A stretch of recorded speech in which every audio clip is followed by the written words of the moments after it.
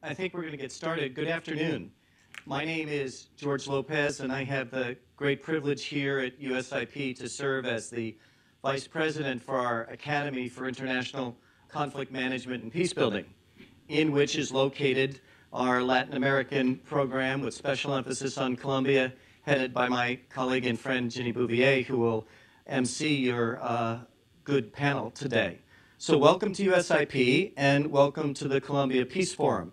As many of you know, we've tried over the past couple of months to particularly keep the Peace Forum in tune with what's going on and important developments of the peace negotiations. And fortunately, through the tough circumstances of the last couple of months, those peace negotiations continue. And we didn't have to hold a panel on how do we get the peace negotiations restarted. And that's a good news for all of us, but particularly our friends and colleagues in Colombia. Our topic today, for which I'm very grateful for all the panelists being willing to come on short notice and be part of this, is the very, very important part of the negotiations and also the part of the ongoing process of how you do disarmament, demobilization, and reintegration. At USIP, we say we are committed to the prevention, the mitigation, and the resolution of violent conflict. That entails many, many different things, including finally getting to a peace agreement, of course. But when we say prevent, mitigate, resolve, that has kind of a linear feel to it. And many of us know that there could be no more circular, ongoing, reinforcing process within peace process and in peace building than the notion of disarmament, demobilization, and reintegration. It's continuing and ongoing, not only, of course, with regard to the signing of the agreement and its first phases of implementation, but it's critical at the 3-year mark and the 5 and the 10-year mark. And we know other settlements where this has fallen apart. So how and where and why to understand this in the Colombian context is very, very important. And we welcome all of you here for conversations in this regard. And we believe that this panel today can contribute to dialogue, not only here in Washington, D.C., but of course we're joined by many of our partners in Colombia and elsewhere who frequent themselves as visitors to the forum. So thank you again for being here. Thank you to our panelists. Let me turn it over to Ginny, who will conduct the proceedings this afternoon. Thank you, Ginny. Thanks so much, George. I'd like to welcome you all to this afternoon's Colombia Peace Forum. We're grateful to today's distinguished speakers for making the time to join us, particularly those who have come from afar to do so. I'll dispense with the lengthy introductions in the name of time and invite you to read the bios that we've prepared that you can get outside if you don't have them already. Today's representatives in the audience, I would just mention, include representatives from the embassies of Colombia, El Salvador, Guatemala, Canada, Russia, the Organization of American States, and the United Nations. We have several sectors of the U.S. government represented. From the Congress, I'd like to recognize representatives from the Office of Jim McGovern and from the Tom Lantos Human Rights Subcommittee of the House Foreign Affairs Committee, as well as representatives from USAID, the Department of State, Department of Defense, U.S. Southern Command, and Department of Homeland Security. We've also got students and faculty from more than a dozen universities who have RSVP'd to attend, some of whom I'm assuming are here, and many NGOs, development organizations, religious organizations, and private sector companies and contractors. We're delighted to have you all here, and a word of welcome to the press and to those who are joining us virtually. To our tweeting audience, I would note that the hashtag for today's event is #Colombia Peace Forum. So we invite you to send your comments out into the ethersphere and engage in conversation about what you're hearing today. We've seen a steady and serious effort by both the Colombian government and the FARC to seek a political solution to Colombia's long-standing armed conflict. The parties launched a peace process in Norway in October 2012 that's about to enter its 32nd round of talks in Havana next Monday. Likewise, there is hope that exploratory talks with a second guerrilla group, the ELN, will soon be formalized. Preliminary agreements have been reached between the government and the FARC on rural agrarian development, political participation, and illicit crops and drug trafficking. The brief interruption of peace talks with the FARC last November, with the detention of General Alzate and his colleagues in the Chocó region, appears to have strengthened the resolve of all the parties to end the conflict once and for all. A unilateral ceasefire declared by the FARC in December has been effective and continues to hold. When talks resume on Monday, the parties in Havana will be working simultaneously to resolve the last two substantive issues on their agenda regarding measures that will address the rights of victims and crafting agreements to end the conflict. Discussions will also continue about measures to de-escalate the violence and about the terms for a bilateral definitive ceasefire that will mark the end of the war. A technical subcommission consisting of members of the FARC and the government, including high-level active-duty military and police authorities and insurgent commanders, has been established to discuss these particulars. The head of Colombia's Joint Chiefs of Staff of the Armed Forces is also spearheading a high-level military transitional command for the post-conflict, and the FARC have launched a parallel guerrilla command for normalization to be headed by one of the top FARC military commanders to implement what they call mechanisms of normalization of the armed forces in order to secure their prompt return to the constitutional role of defending the borders. So what actually does this topic of ending the conflict entail? In their initial framework agreement, one of our speakers today, Alejandro Eder, helped to formulate what the parties laid out as the particulars of the agenda. And I'd just like to read to you what the actual framework agreement that guides these negotiations says about what will be discussed under this topic. Number one, a definitive and bilateral ceasefire and end of hostilities. Number two, the leaving aside of arms, dejación de armas, and the term is really important in the Colombian context. DDR, which we normally in the international community talk about as demobilization, disarmament, and reintegration, is a term that's been rejected by the FARC, and I think there's been a real effort to create new ways of talking about this that are a little bit less charged for either side at the table. So dejación de armas is pretty much the compromise position that people have come up with about what will happen when the FARC put aside their arms. So leaving aside of arms and the reincorporation of the FARC into economic, social, and political civil life. 3, an official review of the situation of those persons deprived of their freedom, prosecuted, or condemned for belonging to the FARC. 4, increased efforts by the national government to intensify its attacks on criminal organizations and their support networks, and to address corruption and impunity.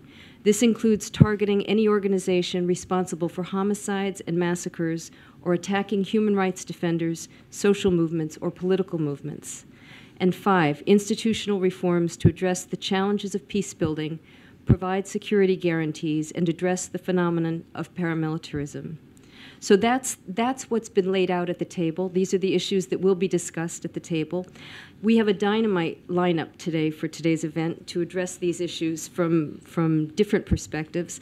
Our first set of panelists will analyze the successes and pitfalls of DDR processes, especially from Colombia's very rich past efforts at reintegration of ex-combatants. A second session will focus on policy recommendations and the role of the international community, taking as a point of departure a new report from the International Crisis Group called The Day After Tomorrow, Colombia's FARC and the End of the Conflict. And now let us turn to our panelists. Our first presentation will be by Sandra Pabon, who is the team lead for reintegration and prevention of recruitment at the Office of Vulnerable Populations at USAID in Colombia in Bogota, and Kathleen Kerr, who's Deputy Chief of Mission in Colombia for the International Organization of Migrations. And I understand they have a PowerPoint for us.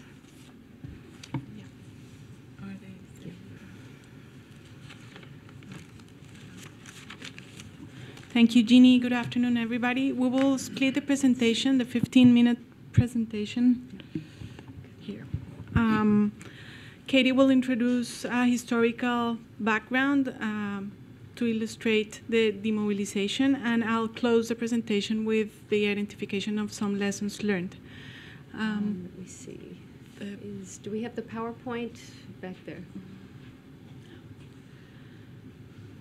Hey, Mark. Well, I'll start saying that this, as mentioned, is the compilation of lessons learned in the past process. 10 years ago, it started in 2003.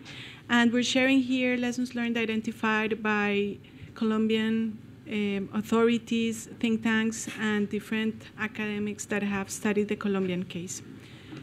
I think it's coming. He gives me the sign, yes. We'll see.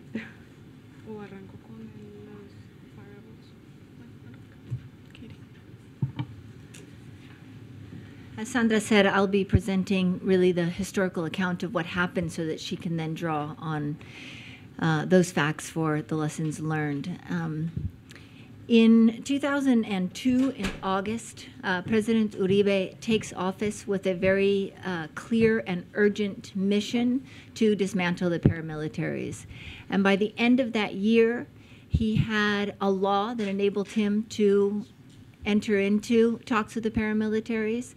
He had set up an exploratory commission that was to start negotiations with 4 different groupings of paramilitaries, and the largest of those groupings, known as the AUC, the umbrella organization, in December of that same year issued a declaration of peace stipulating a ceasefire to begin in the 1st of January in the following year. Now, compliance is, can I get a clicker for the?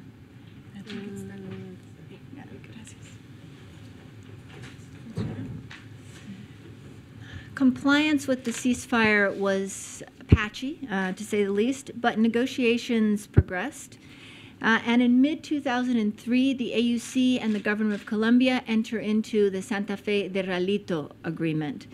This agreement was very sparse, but at least contained an agreement for full demobilization by the end of 2005.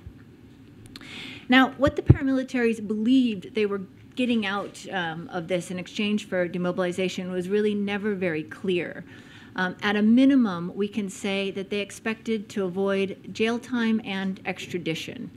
And the Uribe administration submitted to Congress a draft bill to this effect in August of that year, stipulating that even those responsible for the worst crimes who would be sentenced, but their sentence could be immediately suspended. Under this legal uncertainty but optimism, the first demobilization took place in November of 2003. This was a very urban, quite new paramilitary group that was very heavily infused with the drug trade. And after that demobilization, the country really entered into a sort of collective shock about just how little these groups looked like a self-defense group, how different they were from the public imagination of them. And questions arose immediately about whether it really was even paramilitaries who were demobilizing or just drug traffickers who were seeking sort of legal cover under a lenient transitional justice law. So in this national mood, the Uribe administration was forced to withdraw the initial law, which was considered by most of Congress to be too lax. And after just 2 demobilizations, the process entered into a crisis. Negotiations continued, and in May of the following year, a new agreement was reached under a new understanding about the punishment aspects of the agreement. And in November, a full year after the first demobilizations, the demobilization schedule started up again. There was still no definitive legal framework for ex-combatants, but there was at least an understanding that any law that came out would have some sort of jail for commanders. After that one-year crisis, demobilizations really started on a pretty consistent, gradual schedule throughout the next few years until the final demobilization in August of 2006. And shortly after, the High Commission for Reintegration was established, and national attention really shifted to the challenges for sustainable reintegration. This map really shows the same data set, but geographically.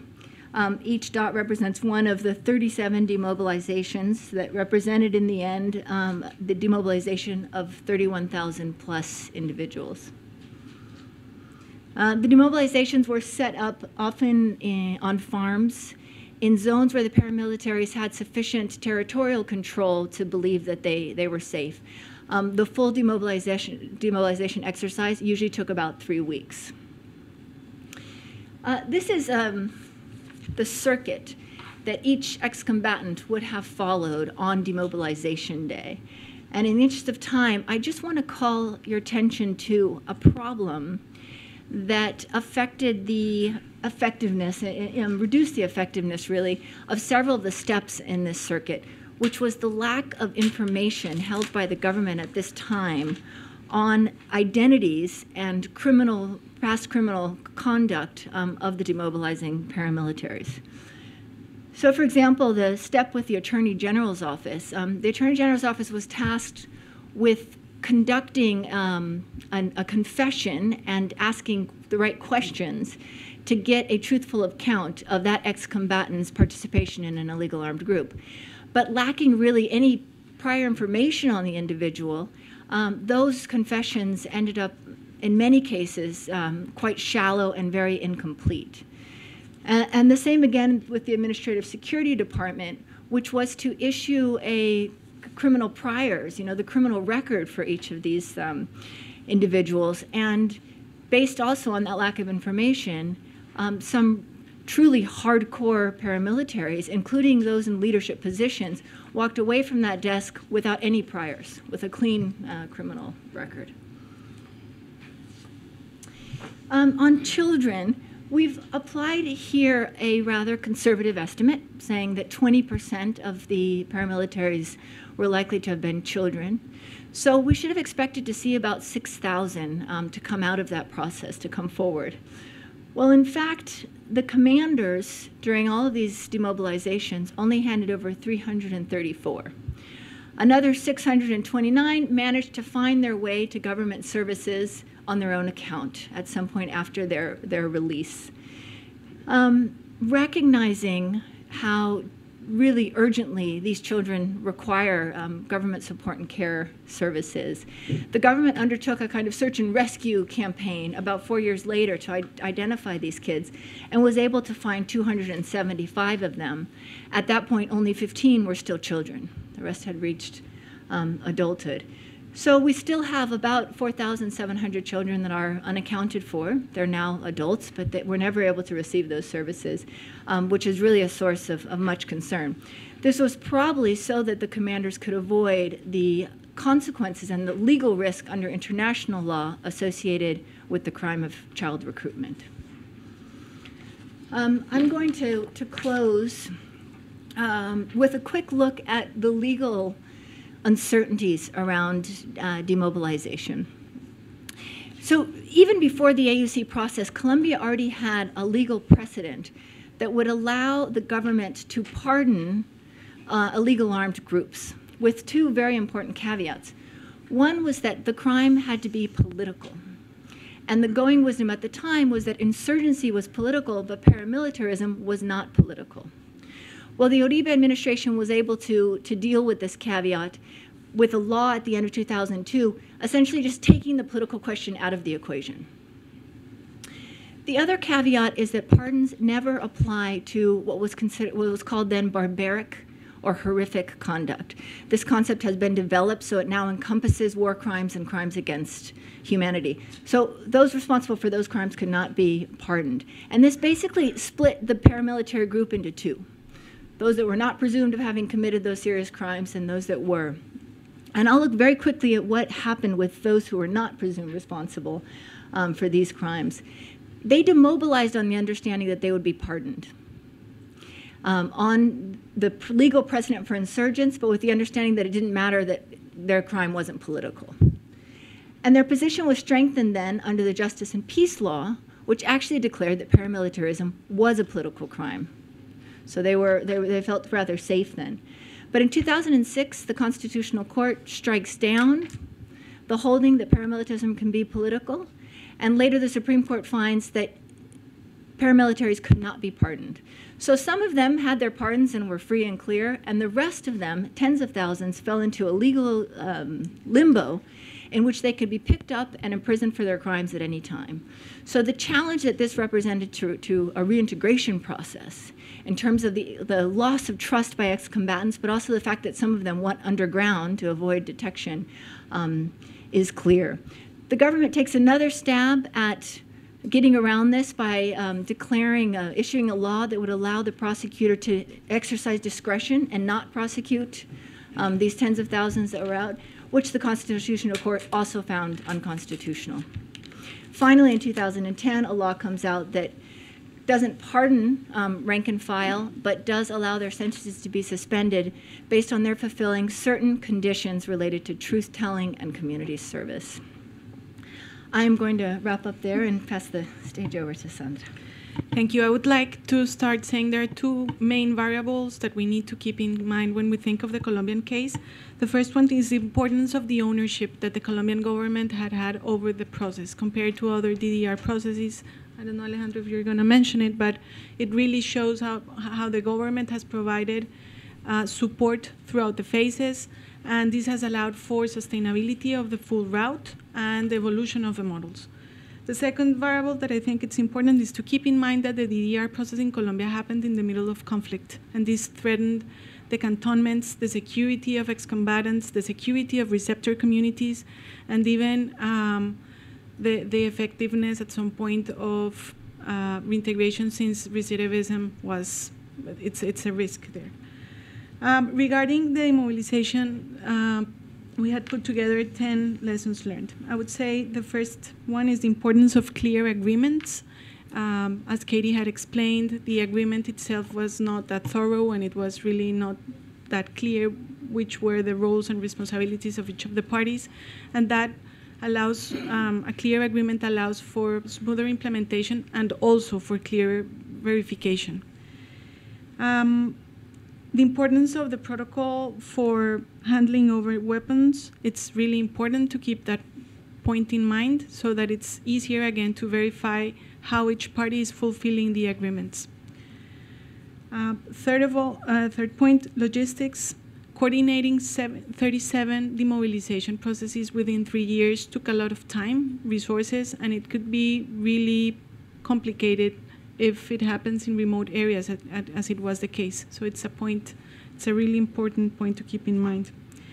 Fourth, consultations with receptor communities. The processes in Colombia allowed for working with local communities, but we believe this process can be strengthened and further explained to avoid inconveniences.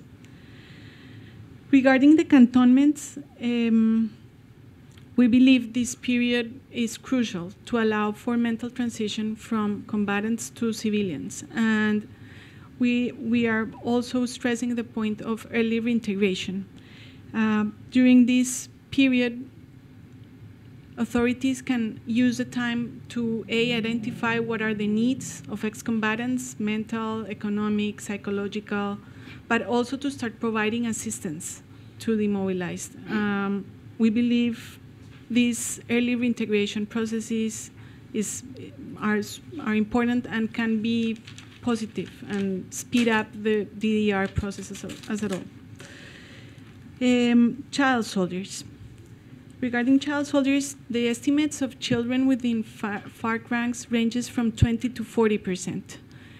We cannot overstress the importance of assisting and providing all the restitution services to children that had gone through recruitment.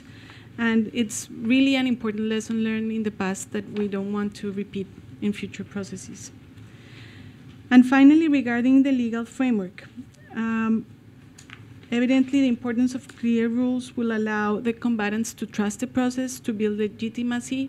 As Katie briefly mentioned, it was really an issue, this quilt of legislation that we lived through the past years. And it's important to understand which are the rules and abide by them.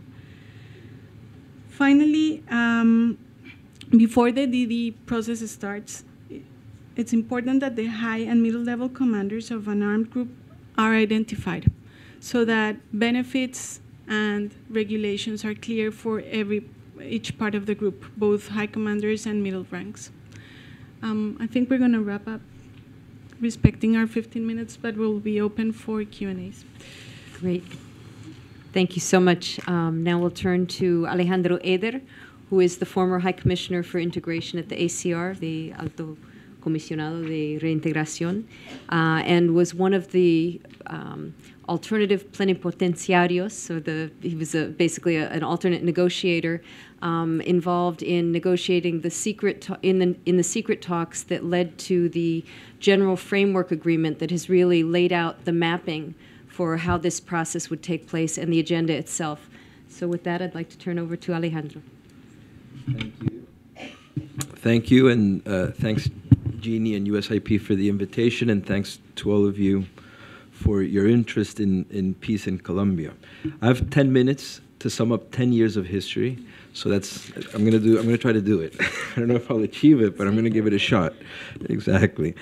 So, well, just a quick thought before beginning, and usually the toughest part in a peace process is the gap between peace negotiations and implementing what is agreed to in those peace negotiations. You know, in a peace process, you can agree, all right, we're going to demobilize and reintegrate everybody, but then you have to run out, set up a solid institution to demobilize everyone, reintegrate everyone, allocate budget, develop a policy, try it out, roll it out on the ground. So it's a very complex process, and usually most peace processes fail, or at least fail in part in those first few months, because it's just, I mean, it's a huge job that has to be achieved, and it's just, well, sometimes it's impossible. Today, with the FARC demobilization, Colombia has a huge opportunity in that Colombia is not starting from zero. Colombia has various peace-building policies that have been rolled out, DDR policies, land restitution, victims reparation, historical memory. So Colombia has a lot of experience that should be built on, that can be built on, and it should be built on to make sure that whatever is agreed to with the FARC can be carried out and can be implemented seamlessly once the peace agreement is signed. Having said that, I'd like to focus a little bit more on DDR specifically. In Colombia, as Sandra and Katie were saying, Colombia has had an ongoing DDR process for the past 12 years now. Since 2003, Colombia began implementing a process which is different from most processes in the world, because as Sandra was saying, it's a DDR process that's being implemented in the middle of conflict. So in Colombia, there's two types of DD and one type of R. There's an individual disarmament and demobilization process, which is a process whereby members of illegal armed groups can desert, and they can say, they can opt out, if you will, and say that they want to demobilize it, and they can enter the reintegration program. And there's a collective disarmament and demobilization process, which is what happened with the AUC, and it's like a normal DDR process where there's peace talks with an illegal armed group. Everybody, you know, they agree to some conditions, and everybody disarms and demobilizes together. Regardless of how people demobilize in Colombia, everybody goes into the same reintegration process. Colombia's reintegration process is today, I would say, a very robust process. It has a lot of difficulties, but it's a process that has managed to evolve, I guess, in a single direction without, you know, too much political intervention, if that makes sense. I'd say it's more of a technical or technocratic endeavor than a political endeavor. Having said that, I would say also that one of the great successes of the Colombian reintegration process is that it has a lot of political support. There's a lot of political will in Colombia to make sure that disarmament, demobilization, and reintegration happens, and happens correctly. When Colombia's reintegration process started in 2003, it was pretty much a Xerox copy of DDR processes in other countries, or by reintegration processes in other countries. By that I mean that it was a short process. It lasted between 18 and 24 months.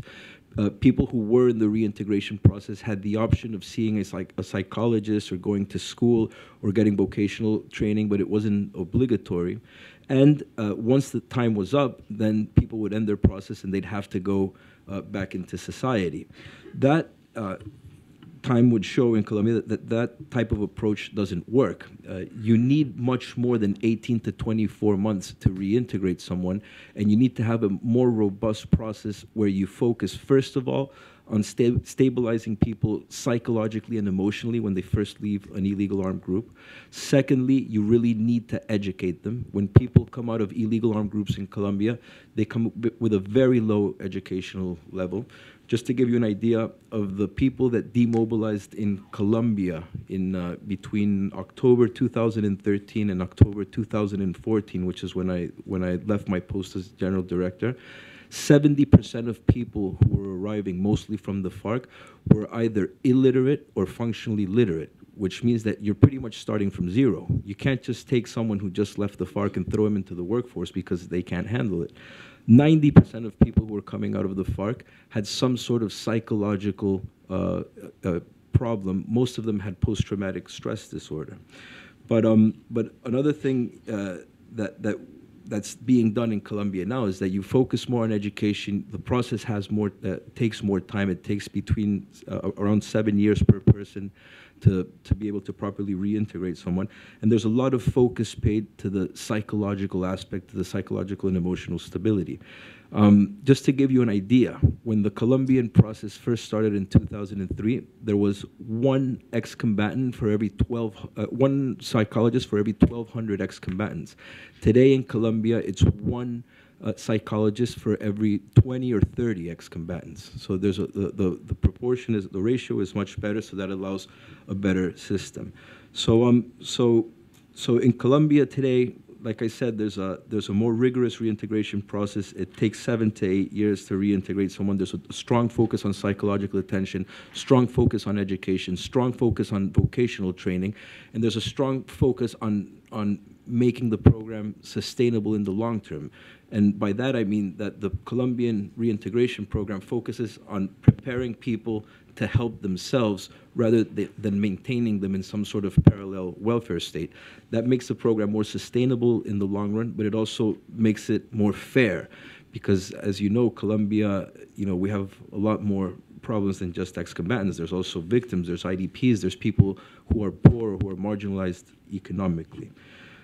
So to sum up, I just like I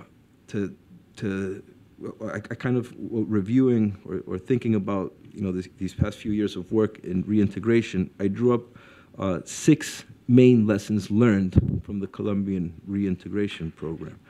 The first lesson learned in these 7 years that I was working in reintegration in Colombia is that for reintegration to be sustainable in the long run and in order for it to be successful, the first thing is that it has to be an individual and personalized, timely process. By that, I mean is that there are no shortcuts. You're not going to reintegrate someone in 6 months by teaching them basket weaving or by teaching them how to read and write, and that's it. And also, finding a communal solution, or rather communal solutions, usually don't work. When people demobilize from an illegal armed group, what tends to happen is that each individual discovers him or herself, and they start to think about their own dreams, and they want to pursue their own dreams. So if somebody comes out and you tell them, oh, hey, you were in the FARC or you were in the AUC, so now you're going to have to work in this, more times than not, people are going to say, you know what, that's not what I want to do. I've been in this group for the past 10 years, and people have been telling me what to do and what not to do, and now I just want to pursue my own dreams. So you need to focus on individuals, and you need to personalize each process because each person has different dreams and different aspirations. Not everybody wants to be a farmer. Not everybody wants to be a waiter. Not everybody wants to be a computer technician. You have to give people a chance to define what they want, and you have to make them commit to a personal development plan, or in Spanish we'd call it un proyecto de vida, a life project. The second lesson learned is that you need to guarantee security, and by security we mean both physical and judicial security. Listening to Katie just now, I silently thank God that I don't have to be there anymore, because the judicial stability part is highly complex and it's still unresolved. But with judicial stability, I think we need to develop a system by which rules don't continue to change. If you look at this slide right here, look at how many times the law changed for the AUC desmovilizados. That makes a program unsustainable, and it also mines the ex-combatants' trust in the government's word. If you tell someone, look, demobilize, you'll go to this program, we're going to rehabilitate you, and you're going to go back to society and you'll be okay. They say, all right, I trust you, government. Here's my weapon. I'm going to demobilize, and I'll give you whatever information you want. I'll participate in transitional justice mechanisms, etc. And then 5 years later, many times when the person is already reintegrated, because we had thousands of people that were reintegrated that today, well, hundreds that today are in jail because of this little mix-up right here. People who are already working with stable families, etc. And when other people start seeing that there's instability, then they don't trust the process. And when the bad guys, the spoilers, because there's always spoilers, there were spoilers in the AUC process, there's going to be spoilers in the FARC process, when they see that the government's word isn't reliable, then they start knocking on the ex-combatants' door and saying, see, we told you so, you can't trust the government, come work with us, and you'll be able to make more money, and etc. So you have to grant judicial stability, and you also have to grant physical stability, judicial security and physical security. Why physical security? Well, one of the biggest challenges, obviously, is keeping ex-combatants alive. A lot of times when people think of a demobilization process, they think about the commanders and the people who are negotiating or the people who are in charge, but we forget about the base. A lot of time, the base is victimized. They're victimized by spoilers. They're victimized by their former commanders who don't want them to participate in historical memory mechanisms, for example. Or they're victimized by normal delinquents, if you will, who want to get them involved in illegal activities. When out of the 35,000 people that demobilized from the AUC, 3,800 have been killed. So in other words, that's a little bit over 10%. It's about 11 or 12% have been killed. Most of them were killed between 2006 and 2009 when the BACRIM, the main spoiler organizations, first emerged right after the end of the process with the AUC. But they targeted the lower level combatants. Why? Because they'd go up to them and say, hey, you want to come? We're starting a new band. You want to come with us? No, you don't want to come with us? Okay, well, here you go. And they'd move on to the next guy. If you put it into perspective, I think that the UP, the Unión Patriótica, the total killings for the UP was around 2,000 people. So there's been a bigger massacre of ex-paramilitaries than there was of UP militants, and nobody's cried about that. You know, and I think that it's important that we look at their rights as well. The third main lesson is that you need a strong institution to be able to implement a reintegration process properly. When the Colombian reintegration process first started in 2003, it was managed by a program in the Vice Ministry of Justice, or within the Vice Ministry of Justice, and it had little political muscle or little political sway, so it had a very hard time moving the right actors to be able to implement the reintegration process properly. Then it was brought up to a high presidential counselor level, which gave it political muscle, but it gave it a lot of institutional stability because a high presidential counselor in Colombia is a type of special advisor that the president has, and it can be created or suppressed by simply signing a decree. So in 2010, President Santos created a presidential agency, which is called the Colombian Agency for Reintegration, which maintained the presidential level of the policy, so that would grant it the necessary political muscle to be able to implement it, but also by making it an independent agency, it has the proper institutional framework to be able to implement it in the long run. The fourth, and I think, again, thinking of the FARC going forward, I don't know if it's the ACR or if it's going to be a different agency, but I think that that's one of the main lessons that needs to be learned. You need a proper institution with institutional strength, with political strength, to be able to properly integrate, implement a process which is going to last very well over a decade. I think that to reintegrate the FARC, we're going to need at least 10 or 15 years to reintegrate most of them. There's some ex-combatants that are going to need to be maintained by the government for the rest of their lives. But most of them will be reintegrated between 10 and 15 years. The fourth lesson is that there has to be, having said that you need a strong institution, there also has to be a strong dose of co-responsibility.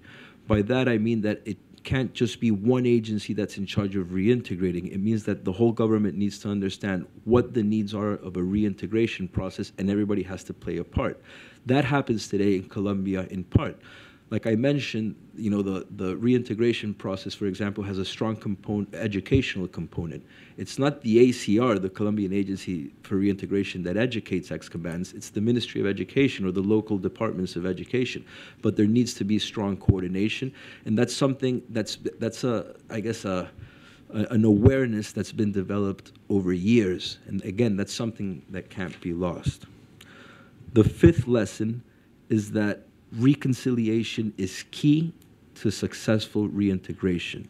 You can't pretend to have a reintegration process on the one hand and a reconciliation or victims reparation process on the other. Those two processes need to meet and they need to interact.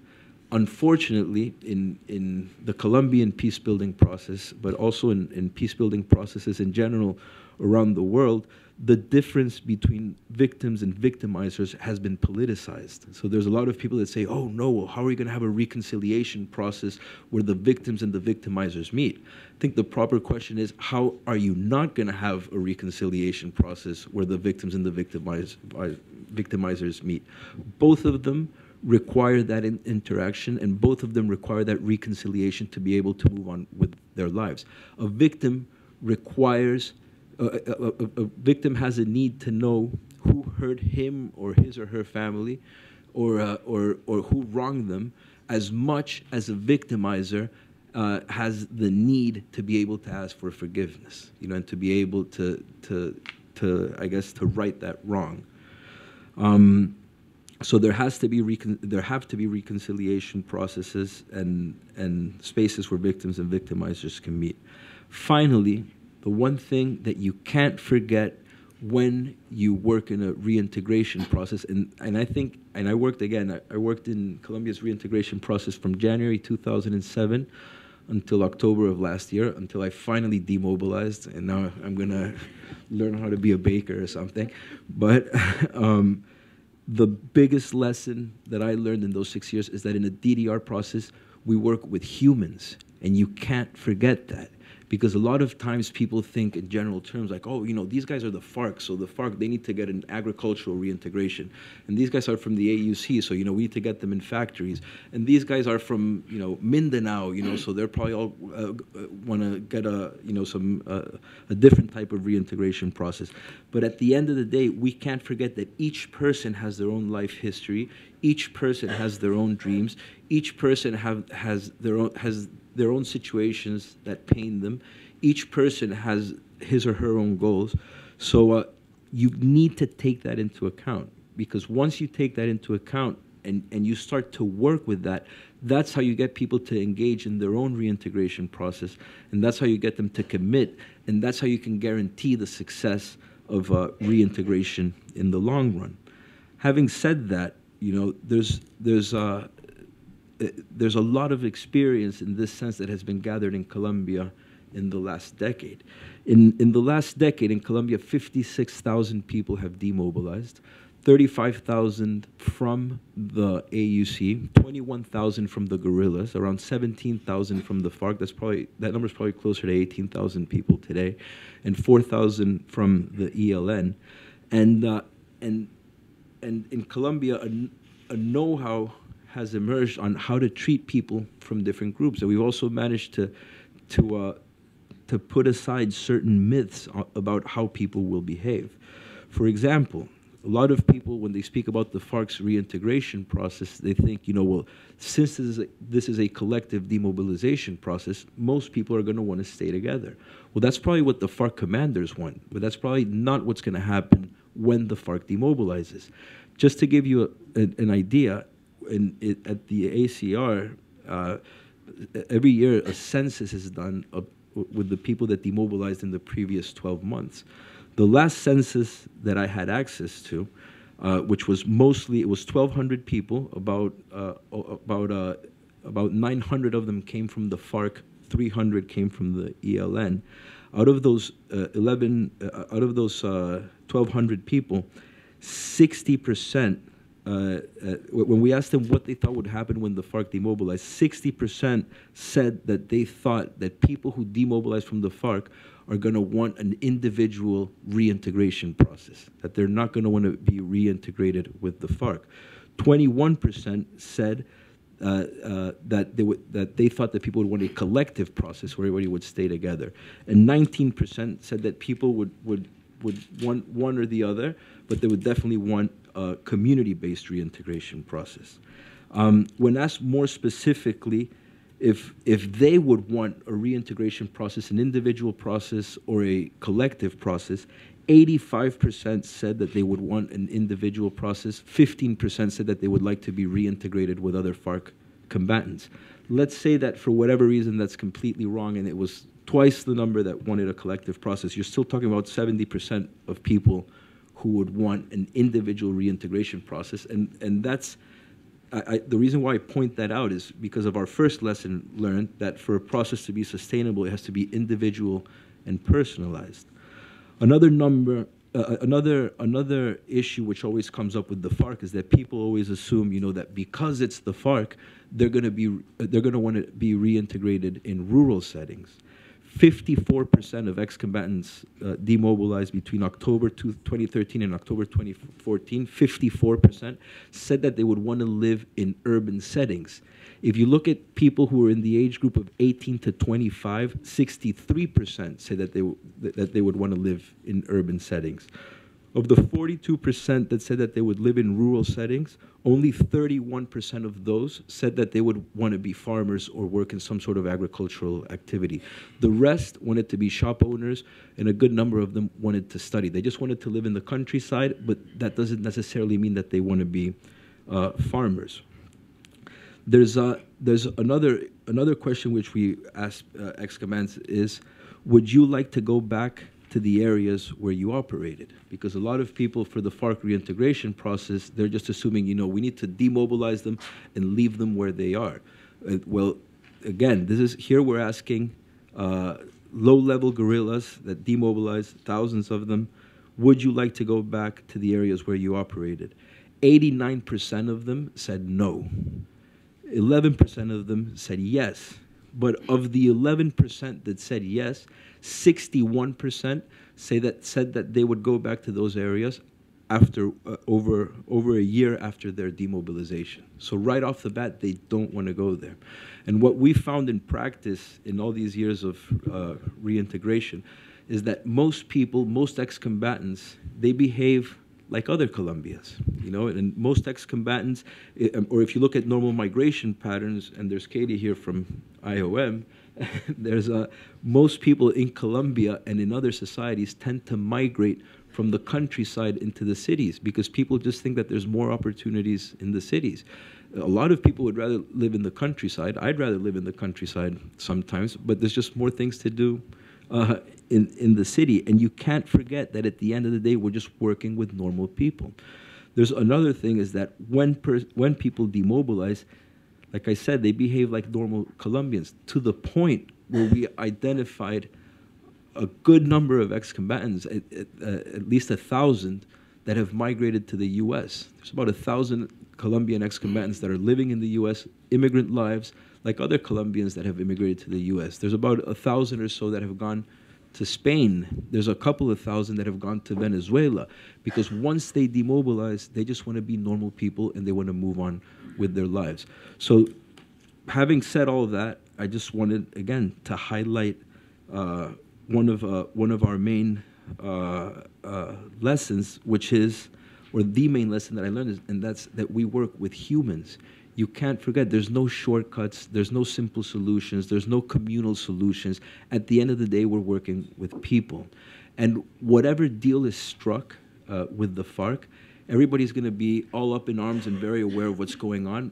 In the first few months or in the first couple of years after the peace deal is struck, but it's going to take many years. It's going to take well over a decade to reintegrate all these people, just as it's taken with the ex-AUC combatants. A lot of them are still in the reintegration process, and we need to make sure that whatever process is offered these people is based on reality, and and has clear goals, and it's sustainable, and it respects them as human beings. That's it. Thank you, Jeannie. Thanks very much, Alejandro. Let's turn now to Kimberly Thyden, who will talk about reintegration in Urabá and the role of the evangelical churches. Great. Thank you so much. And can you people hear me? Can you hear me now? Now you can. Great. Okay.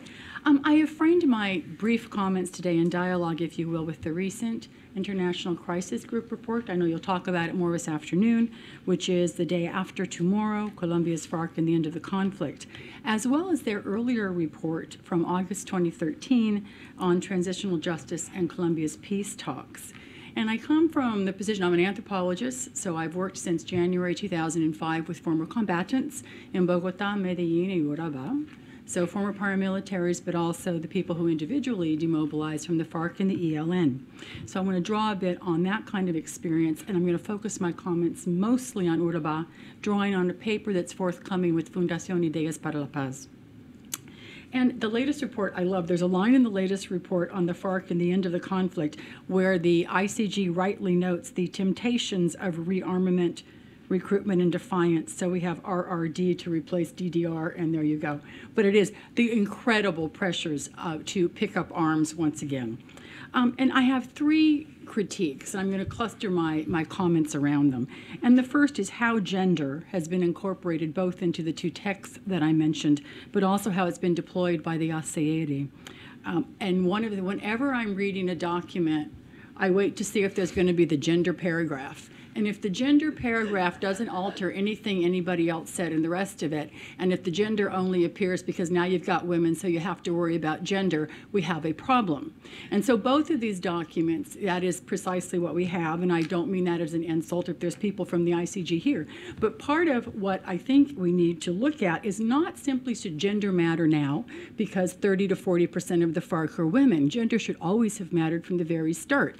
And I've tried to make the point in various publications, we miss the opportunity to think about a more transformative gender regime if we don't understand the fusion of violent forms of masculinity and ideas of what it means to be good at being a man. So one of the things I'd like us to consider then is that gender regimes, right, are central to military regimes. They're central to militarization as much as guns and bullets.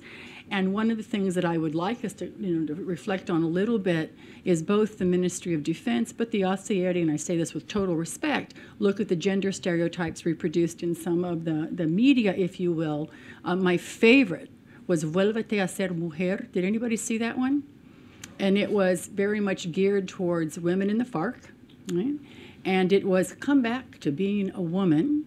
And it featured, putting on the lipstick, probably silicone breasts because it's not cultura, but, putting on the lipstick, so come back to being a woman. Now, what in the world does that mean? Just a correction, that wasn't the ACR. It was the Ministerio de Defensa. Right, that's not the ACR. No, I said it Ministerio de Defensa. You said ACR. But since you're here to defend yourself, no, I'm just kidding. You demobilized from the ACERI. No, but and I don't want to lose my time on this, but I've also critiqued how I would go to these different shelters, and certainly what they were reconstructing was the patriarchal nuclear unit. And so we really want to rethink. Let's do some gender retooling here. And I think that would be important. Then I'll cluster my other comments around the call for greater attention to local transitional justice processes and communal tensions, and those are absolutely key. The statistics that Alejandro just gave us are powerful and important on how many former combatants have been killed, how many people live with them and are terrified. As we know, the process with the paramilitaries, and again, in the middle of conflict, it was a brave effort indeed, but it was very improvised. And it was experienced by many people as a top-down kind of measure, where you lived in a community and suddenly, mira, estos matones están allá instalados en la finca. Suddenly we've got a bunch of killers living in the finca. Nobody asked us, right? So we want to think very much about what does it mean to look, right, locally at communal tensions. And you've mentioned that there are no communal solutions. I'm going to tweak that a bit, because I think we only have communal solutions because these people have to live with other humans. But I do agree there's no one size fits all. But as all of you probably know, first generation DDR, one man, one gun, it was a very militarized kind of security technocratic venture. Second generation, right, coming out of the UN, a more thoughtful approach to DDR understands that we simply have to expand the unit of analysis and intervention to include the comunidades receptoras that maybe are not muy receptoras, right? So thinking about the community. So I want to talk about the micropolitics of reintegration and reconciliation, the things that happen in daily life among families, right, among neighbors. And then one of the things that's striking to me in the two texts, and if someone's here, we can certainly talk about them, and you will this afternoon, I'm sure, but the absence of religious actors is really striking to me.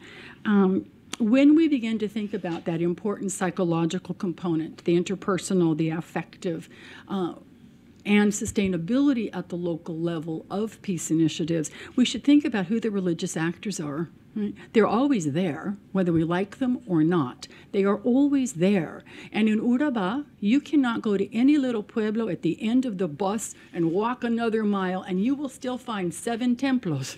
Right? You are still going to see 7 churches springing up. What is this phenomena about? I'll come back to that in a bit. So I think we want to very much look at local religious actors and the role they play in elaborating theologies of reconciliation and theologies of social repair, and yes, even with the FARC. Even though the FARC doesn't, at the ideological level, think really well of religious actors, how many of these local combatants talk about going off to, to the monte with the Bible tucked in your shirt, going off reciting Psalm 91, though I walk in the shadow of the valley of death? So thinking about, right, how the spiritual component is so important here. So turning very, very quickly, I became extraordinarily interested because I kept bumping into evangelical churches everywhere, and I'm going to focus on Urabá. I was interested in knowing who are all these new pastors and who are all these young men that fill the plastic seats that come from the front to the back. It really asks us to challenge some of the standard narratives of conversion in Latin America. And if you know that literature, you know, but the idea is the women join because their men are real mujeriegos. I'm going to get him to stop being in the calle chasing after other women. I'm going to get him to stop drinking so much. He'll stop spending so much in the bar. He's going to be, just contributing more to the canasta familiar. That's the standard narrative that you get around the growth of evangelical Christianity in Latin America. And it's true. I expected to see this because that's what I saw many times in other parts of Latin America. That's not what I see in Urabá. Who are all those new? And I love this because if you ask, who are all those new evangelicals? Son ellos que tienen pasados. They're the people who have a past. Now, I think you all probably have a past, but you don't have that kind of a past. Wink, wink. So part of it is an understanding these young men that fill these churches, because I go to a lot of cultos now. The young men who fill these churches are their own masculinity projects, and I'll come back to that in a moment. So really interesting is to look at who the new converts are, and this was very true in Peru. I worked with the Truth Commission in Peru. I worked in Shining Path Strongholds. I work in lots of who the new converts are. But who are some of these pastors? And that's an interesting part of the story as well. A number of them are former not mid-level commanders, but certainly folks that had el poder de convocatoria. These are people who have charisma, speak well. So a number of these pastors are former paramilitaries themselves. And so there's something powerful about the message that they give when they stand in front of a church full of former combatants, people trying to be former combatants. That message is extremely powerful. They also tend to be lugareños. If we think about it, I was very intrigued why the growth of evangelical Christianity in this Catholic stronghold, and a Catholic stronghold where certainly you had a conservative branch of the Catholic Church historically in Urabá, very much con los, the landholders and with the elites. But you've also had, well, you all know, the peace communities. You've had a very liberation, theologically inflected Catholicism in this region. You'd think this might be a stronghold. No, because who are the priests? If you ask folks, son paisas, right? You've got to think about the racial factor here. Right? I've always argued, even when people tell me I'm wrong, I just keep arguing anyway, that I've always argued you've got to understand the paramilitary project in this zone also had a racial component. Why was this an export zone for paramilitaries? Because you have Afro-Colombians and a profoundly racist discourse around who they are, prone to violence, just naturally more sad. I mean, every racist stereotype about Afro-Colombians are alive and well in Urabá. And so when I go into these churches and I see all these Afro-Colombian pastors, that right there is really different. And they talk a great deal about la raza humana, right? About this sort of, All right, do I have time? A couple of minutes. I have a couple of minutes. We've still got Michael. Okay, But so let me ask, we can do a very brief break. We had anticipated a 15-minute break. Why don't we give you another 5 minutes? okay, I think we have 3:30. great. We'll give you 5 minutes, and then Michael, you'll have 10, and then we'll break briefly for you to run, get coffee, and come back and reconvene. Okay, wonderful. So part of what I'm intrigued by then is La Nueva Vida. We all know, I mean, what is evangelical practice? It's a before and after story, is it not? The old me who was rotten and was in the street and drinking too much or whatever, that's not my personal story, mind you, but I do spend a lot of time in cultos. So there's the before and after rupture. It's the new man. And I've attended sermons where, to my surprise, we have to think about how much evangelical Christianity lends itself to local vernacularizations, where you've got pastors up there talking about how to be a new man, how to be better at home, how to, if your wife is the only one doing the cooking, what's wrong with you? I was floored when I began to hear this. I've had some pastors tell me that part of what we've elaborated is una teología de la masculinidad, a theology of masculinity. Who would have thought? It's fascinating. But certainly, one of the places we want to think about, I completely agree with you, where do you get the transformative component? Right? And I've asked folks within the ACR in Apartado, are you coordinating with the Catholic Church? And they said, no, because they really like easy victims and tidy victims. We have gente muy complicada, right? And so the messy victims, that victim-victimizer blurring, right, is an important thing for us to think about, because, of course, this is also theology of redemption, about narrating your past and learning to leave it behind. And I'm going to finish, because I realize I have, and carving out alternative masculinities, which I think is extremely important. We know that a lot of violence in the world targets women and girls, and we need to think about why that might be, right? Whether it's femicide, but other forms of violence. I call it the domestication of violence as it shifts into the home, and certainly studies have been done with former combatants. 79% of them in Medellin, households with a former combatant, reported domestic violence. It's very important. I'm going to conclude with one other thing as well then, and it's to think about, killing is not an inconsequential thing for many people. And many of the folks with whom I speak, even if they were out there doing it, it's one of the things that haunts them at night. And I want to just conclude with one conversation from a man in Turbo who was in Conaliman. And he individually demobilized because he said, nah, they're just faking it. I really want out. And he'd been in the Auces for 4 years and 8 months.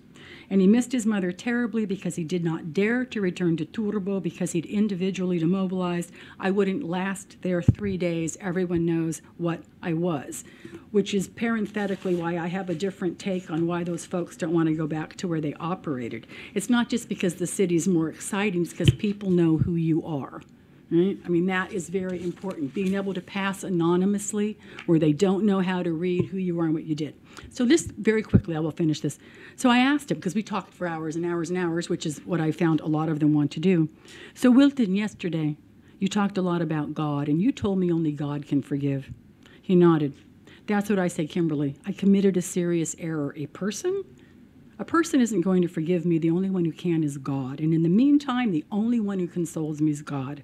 Apology, sure, but forgiveness is a very big word.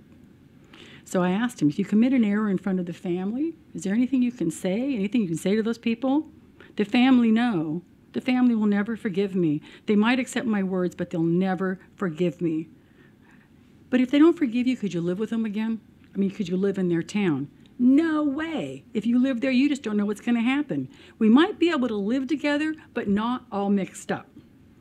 God gives his touch to each human being, and to be a human, you have to work and to live through many things and realize what you're doing. If not, you're not a human being. I repent for the things I did. They weren't acceptable. I was walking around and doing things that weren't acceptable to God. I have found that for many, and I will close with this, the questions of guilt, right, the questions of what you were doing, whether it's the distinction they make between killing out there in the monte and killing in the pueblo, right, knowing that you killed folks, that you killed civilians, people who weren't necessarily shooting back. So I also want to open up a space to think about why the spiritual component of this is part of that psychosocial component. Thanks very much, Kimberly. Lots of new ideas emerging at the table. I'm looking forward to the discussion. We'll now turn to Michael Duttweiler, who is a legal analyst with the Transitional Justice Unit at the Mission to Support the Peace Process of the Organization of American States, and he'll be talking to us about challenges to demobilization and transitional justice, some of the lessons that the OAS mission has learned. Michael. Thank you so much. Good afternoon, everyone. Thank you, Jeannie and George, for the invitation. My topic is challenges to demobilization and transitional justice, but some of the issues have already been mentioned, so I will try to avoid these, skid around them, maybe add a comment or two, and this should also allow me to finish on time. So I will talk about one issue of demobilization, namely the question of who should and should not be included in the demobilization process. And then I will, under the heading of transitional justice, I will talk about the cross-cutting issue of legal certainty and some issues under the heading of guarantees of non-repetition. So turning to the first point, the question of who should and should not take part in the demobilization. The demobilization process of the AUC in Colombia was burdened by a large number of infiltrators. That is, people who were actually not members of the AUC, but who, on the day of the demobilization, were presented as such. And this is to be seen in the context that at the time, as Katie already mentioned, the institutional knowledge about the AUC and their structures and members was not as advanced as it is today. In addition, there was only a very rudimentary screening process applied, and the paramilitary commanders were basically asked to draw up lists of people to be demobilized, and these lists were then subjected to very little scrutiny, so this opened door to abuses. There were basically two types of infiltrations. Firstly, there were civilians with some kind of connection to paramilitary commanders, and they were looking to free ride on the benefits that came with the demobilization. Secondly, there were pure drug traffickers, and when I say pure, I mean people who only engaged in drug trafficking, who were not members of the AUC, because of course the AUC also engaged in drug trafficking. And they, in some cases, bought their places on the demobilization lists, and their interest was, of course, to avoid extradition and to avoid lengthy prison terms for the crimes they had committed. So the problem with these infiltrations is, of course, that they delegitimize the whole process and damage its public image. And in addition, they cause a misallocation and waste of a lot of public resources. Even today, for instance, the justice and peace procedure has to be purged of drug traffickers. And this is a very painstaking procedure. They have to be evicted from the procedure and relegated to the ordinary criminal procedure, following a request by the prosecution and upon a decision by the court in each individual case. So a lesson learned would be that future collective demobilization procedures have to be accompanied by a very strict screening procedure. On the other hand, there are, of course, people who you want to make sure that they are part of the demobilization procedure. One important category are child soldiers. They have already been mentioned by Katie and Sandra, so I'm not going to dwell on this issue. Another important category are mid-ranking commanders. During the demobilization of the AUC in Colombia, many of the mid-ranking commanders left the process and reintegrated into newly emerging criminal bands, the so-called PACRIM. The problem is that mid-ranking commanders experience a very strong pull back into criminality, and one possible reason is lies in their specific situation as opposed to the top commanders or the foot soldiers. Mm-hmm. To put it a bit bluntly, the top commanders usually had a huge sum of money stashed away on the side, so they didn't need to worry about their economical future. Their only problem was a legal one, namely they wanted to avoid extradition and lengthy prison terms for their crimes. On the other side, foot soldiers, they always had a great mobility in economical terms, and often for many of them to work for paramilitary groups was just a job like any other. And so a demobilization procedure for them will not lead to a big fall in terms of status. As opposed to that, mid-ranking commanders, they always had a lot of prestige, a lot of influence, power, and authority in the ranks of the armed groups, and a lot of access to resources. They have all the operational knowledge, including, of course, of the illegal markets that the paramilitaries were working. They know all the drug trafficking routes. They know the money laundering channels. They know smuggling networks, etc. So their skills and knowledge is effectively worth millions of dollars, but of course only in a purely criminal context. At the same time, they don't have many skills that are usable in a civilian life. So they have a lot to lose in a demobilization, and now comes a state official and tells them, for the foreseeable future, you're basically going to be a nobody, and you will have to live on a subsistence allowance, which is even lower than the legal minimum salary. So one lesson learned is that mid-ranking commanders need special attention in a demobilization process. Ideally, one would find a way of letting them keep some kind of status. Maybe they could be integrated, for instance, into programs that give them some kind of status and at the same time use their military skills, like a program to combat child recruitment, for instance, or a demining operation. So turning to transitional justice, I was going to talk issues of guarantees of non-repetition, but there are also issues of reintegration. And in fact, Alejandro has already mentioned them. It's and this goes to show that these are issues of both fields. But I would just like to invite everybody here to think about these reintegration issues also as issues of guarantees of non-repetition. And guarantees of non-repetition are a victim's rights. And from this different point of view, it becomes clear that reintegration is not only an effort that demobilized persons have to make, but it's also a state duty. There are two issues that are of interest to the mission at the moment, and the context is that those demobilized persons who went through the justice and peace system are about or already have reached the day on which they will have completed the 8-year sentence, which is the maximum sentence that can be handed down in the justice and peace system. So they are about to be released. And the release leads to many challenges, challenges of reintegration, reconciliation, but amongst others also to the challenge of security, of safety. From the point of view of the demobilized persons, physical safety is an issue of non-repetition, because if they don't feel protected, they will, for their own protection, reintegrate into armed groups. Alejandro has already mentioned that there were between 3,000 and 4,000 demobilized persons killed in Colombia, so it is clear that they have reason to fear.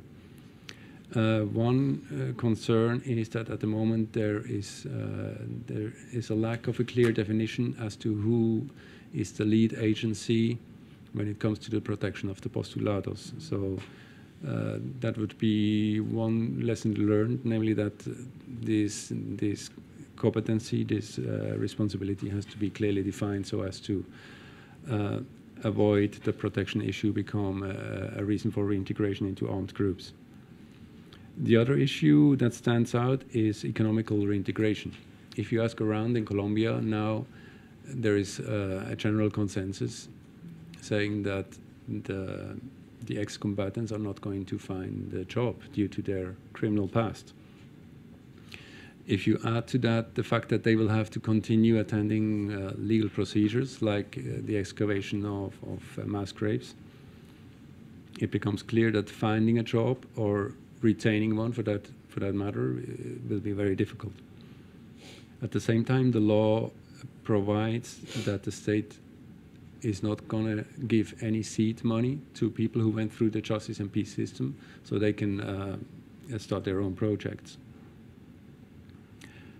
And at the same time, of course, they can easily find at any point in time a new employment, in inverted commas, within the criminal gangs, and they will earn more money on top of that.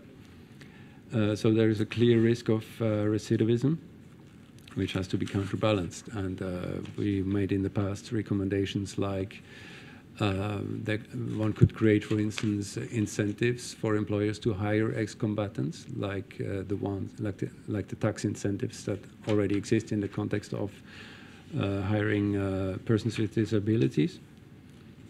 One could create in employment law protective mechanisms that prevent ex-combatants from being terminated just because they have to attend judicial functions.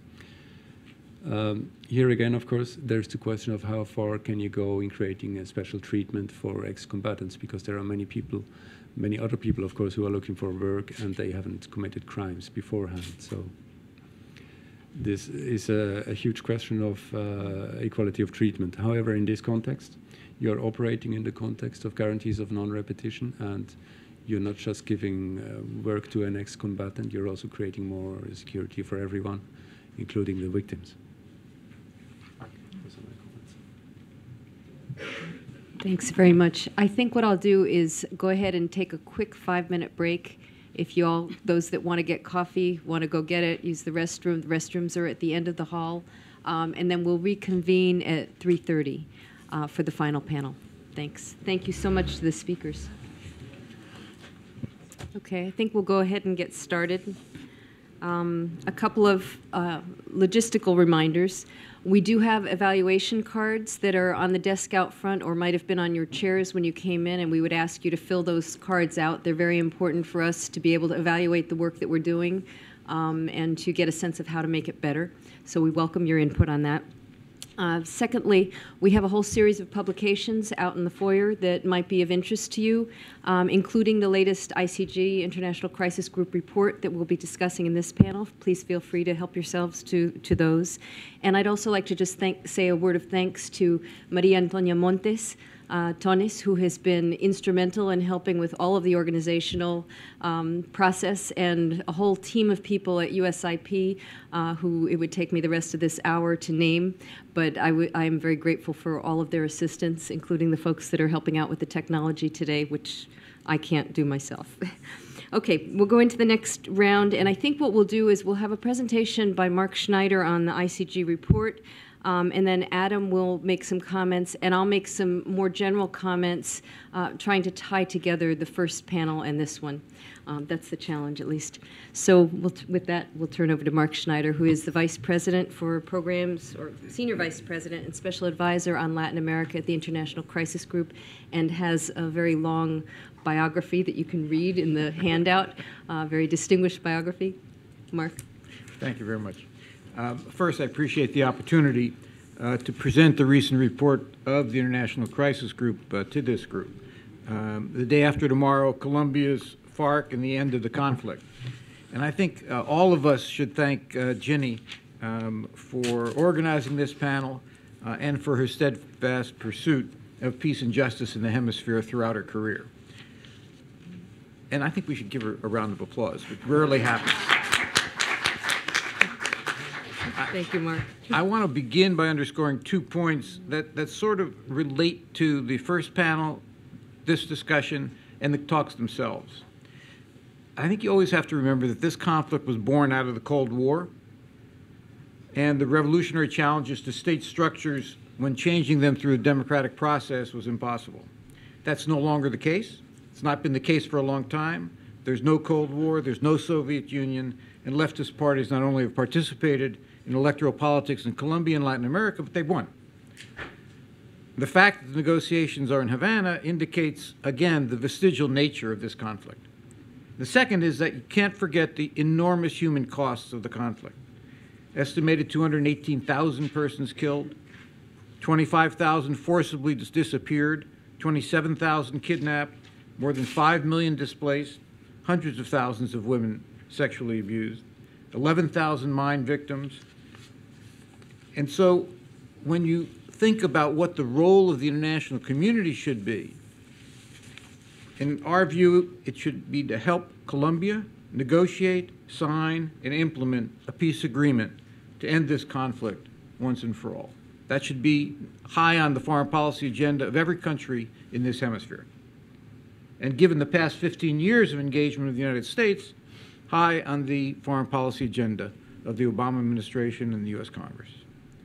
In a certain way, Jenny was responsible for the report that we just put out, because 18 months ago, Jenny and the USIP organized an earlier forum on the pending issues on the Colombian peace agenda, and I was privileged to moderate a panel on the DDR issue. That panel asked how the end of the conflict could assure security for demobilized and disarmed FARC, how the process of concentration of forces might occur, how the leaving behind or abandonment of weapons could be monitored and verified, how the reintegration process could be structured to ensure, and this goes to some of the questions, that the rights of victims are respected, that the special needs of women, children, Afro-Colombians, and indigenous communities could be guaranteed, both among the demobilized FARC and the victims and the communities where they will be reintegrated. Those are the key issues on the table in Havana as the 32nd session of talks takes place, and the Special Subcommission on End to the Conflict returns to work. And those are the questions that we tried to answer in this report. Among the critical conclusions that came out of our research, both nationally and then with the special interviewing in Tumaco in the state of Nariño, in Colombia Southwest, you all know where, in Medellin, in the Catatumbo region in the northeast, near the Venezuelan border, all centers of the conflict. We found that the success of the disarmament and demobilization components in the chapter on ending the conflict, which a chapter still to be written in Havana, will depend substantially on 3 factors. A belief by the FARC that security for the process of reintegration and for political participation will be guaranteed. And it's crucial that the FARC sees disarmament and demobilization. It's crucial that all of us and the negotiators recognize that the FARC sees disarmament and demobilization through the prism of the UP. When an estimated 4,000 party activists, including 2 presidential candidates, were killed after demobilization. Therefore, protection for the FARC ex-combatants and also security in the communities where they're going to be reintegrated is essential. Second, is confidence on the part of the FARC and of the communities that there'll be effective implementation and verification of the other peace accord chapters on rural development, political participation, illegal drugs, and victims. And the third crucial factor is a convincing demonstration at the community level and at the national level that FARC will respect the agreement as well, giving up its weapons and demobilizing as a military force. Getting to yes on these issues will be enhanced, in our view, if there's already been a de-escalation of the conflict beforehand, so that after an agreement is actually signed and ratified, that there could be an immediate move. Actually, after an agreement is signed, there could be an immediate move to a formal bilateral ceasefire. And to some degree, we have some positive news from the ground. FARC announced an immediate, unilateral, and indefinite ceasefire. President Santos then commented after that the FARC was adhering to that commitment and also that there would be a lowering of offensive military actions of the FARC, which actually has occurred. There are still outstanding questions. Whether the FARC ceasefire, as we believe it should, will include an end to extortion, an end to child recruitment, and an end to attacks on civilian infrastructure. We also argued that during this period, which is sort of a not peace, not war period, that the government could also agree to the FARC call for improved conditions for jailed FARC members. Now, the report reaches a conclusion as well that there are very serious threats to implementing a peace agreement, given the ongoing conflict dynamic in Colombia. The shortcomings of the paramilitary DDR process has left us with a healthy and heavily armed Bakrim, comprised of many mid-level AUC commanders, unsatisfied either with the DDR process or really just unwilling to leave their lucrative drugs, kidnapping, extortion, business operations. There remains some 3,000 active Bakrim members operating in an estimated 168 municipalities in 27 departments, with the Orobeños the dominant ones, but also Rastrajos and Arepac. The Colombian Armed Forces is also a question. They have some legitimate concerns, but they're not monolithic, and some could challenge the very idea that the FARC should be free to demobilize, reintegrate, and engage politically, even if they meet transitional justice conditions of accountability and disarm. That issue was underscored by the head of the government negotiating team, Humberto de la Calle, a few months ago when he said there's been 17 attempts to hack his computer, and by President Santos's comment only last month that any members of the armed forces acting disloyally would be removed from the armed forces. Finally, the ELN and its spin-off, the EPL, remain outside the negotiations and could complicate the implementation of the peace process by hostile action against FARC members, and also by encouraging some FARC commanders not to accept the peace deal. These are not the only complicating factors. The FARC intends to transition from an armed group into a political movement. And if you look carefully at the provisions of the agreed-upon chapter on political participation, it underscores the FARC expectations of special provisions for protection and for transitional seats in the Congress. That has been agreed to. The number is still under question, is under discussion. But given the absence of any strong national sentiment in favor of the FARC, in fact the reverse, their hopes to be a major political actor will depend on their future performance at the community level in complying with the peace agreement. While most of the negotiations have focused on the 7,000 estimated FARC combatants, the ultimate reintegration process has to incorporate the militias and support networks as well, which is estimated 3 times that number. With, as you've heard from Kimberly, and as we note in the special subsection on women, 40% of the combatants and of the support networks, but also large numbers of children. And so what we argue for are special provisions on gender and for special provisions for integrating child soldiers. And finally, we also make the point that there needs to be a special recognition, which was not adequate in the AUC negotiations, to carefully understand the conditions of mid-level commanders and take appropriate actions. So let's think of the process as one of phases, in which the early transition phase, immediately after a peace agreement is signed, includes first bilateral and definitive cessation of fire and hostilities and international monitoring of the cessation. Obviously, every effort should be made to include the ELN in that ceasefire. With a cessation of fire, and particularly with signature and ratification of the agreement, in whatever form that takes, there will be a need for a great deal of flexibility in how the FARC initially concentrates its forces. In the report, you'll see that we suggest assembly points in the various areas where it currently is essentially in control, with international monitoring and verification. That international role would also, to a significant degree, guarantee reciprocity from government armed forces to remain out of those areas. Where those assembly points are located also must be consulted with local communities well ahead of time, particularly Afro-Colombian and indigenous communities. And we make the case that peasant reserve zones should not be considered for cantonment sites, as that would put those peasant communities at risk. After ratification of the agreement, then there's a legitimate demand for full cantonment of forces, again with international verification and monitoring, and then leaving behind of weapons.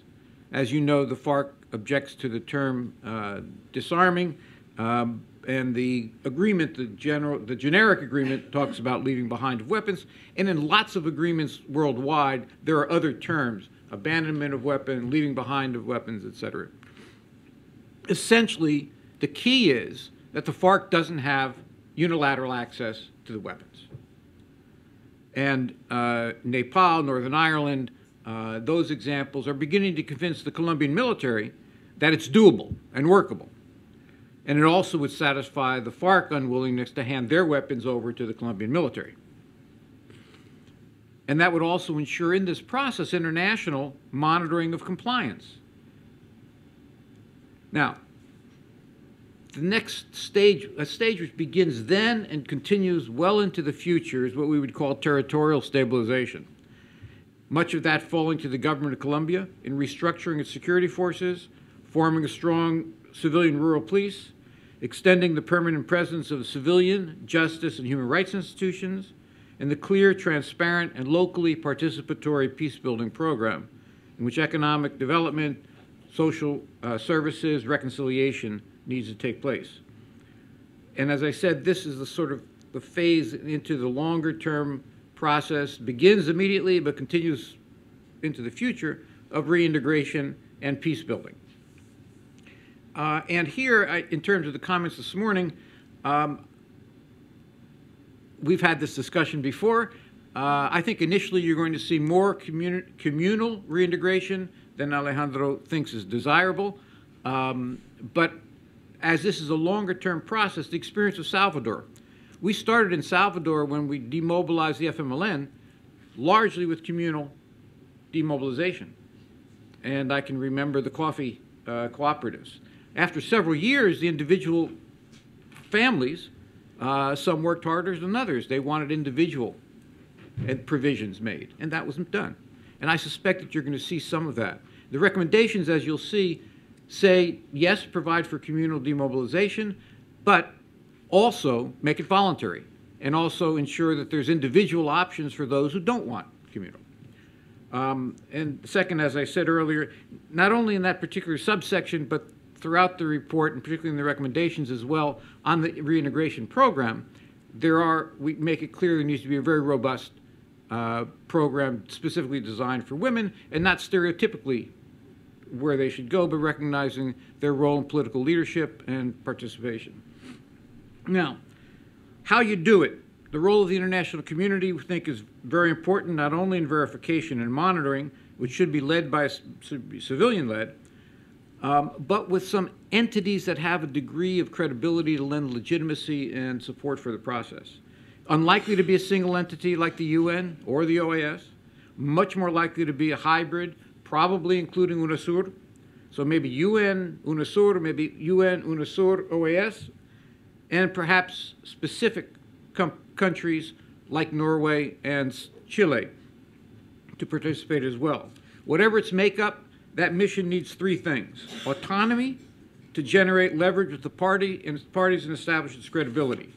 Second, and this is something where I totally agree with Alejandro, it needs to hit the ground running. So that prior to the time it's required to be deployed, there has to be preparation, resources, composition, agreed, and defined deployment guidelines in place. And third, it'll have to be flexible, as I said, civilian-led, but particularly in the early stages, it will have to have sufficient military know-how and experience to manage the technical aspects of disarmament process. Now, what should be the U.S. role? Very quickly, first and foremost, it's political. From the President of the United States to every partner of every Colombian entity, particularly including our mill-mill relationship, communicate that the United States, as we have done, I think, largely, fully supports the peace process, and that we fully support the implementation of the peace agreement, and that we will encourage our interlocutors to do the same. Second, that we'll provide at least, and where are the appropriators, at least as much cooperation to help Colombia support the implementation of the peace agreement as over the next decade as we had with respect to the conflict over the past decade. And third, that we will maintain sustained support, which we failed to do in Central America, in certain key areas, including security sector reform, as well as support other areas where we have a lot of experience in truth commissions, civil society participation, human rights NGOs, extension of justice institutions of the state into those areas where they are not now.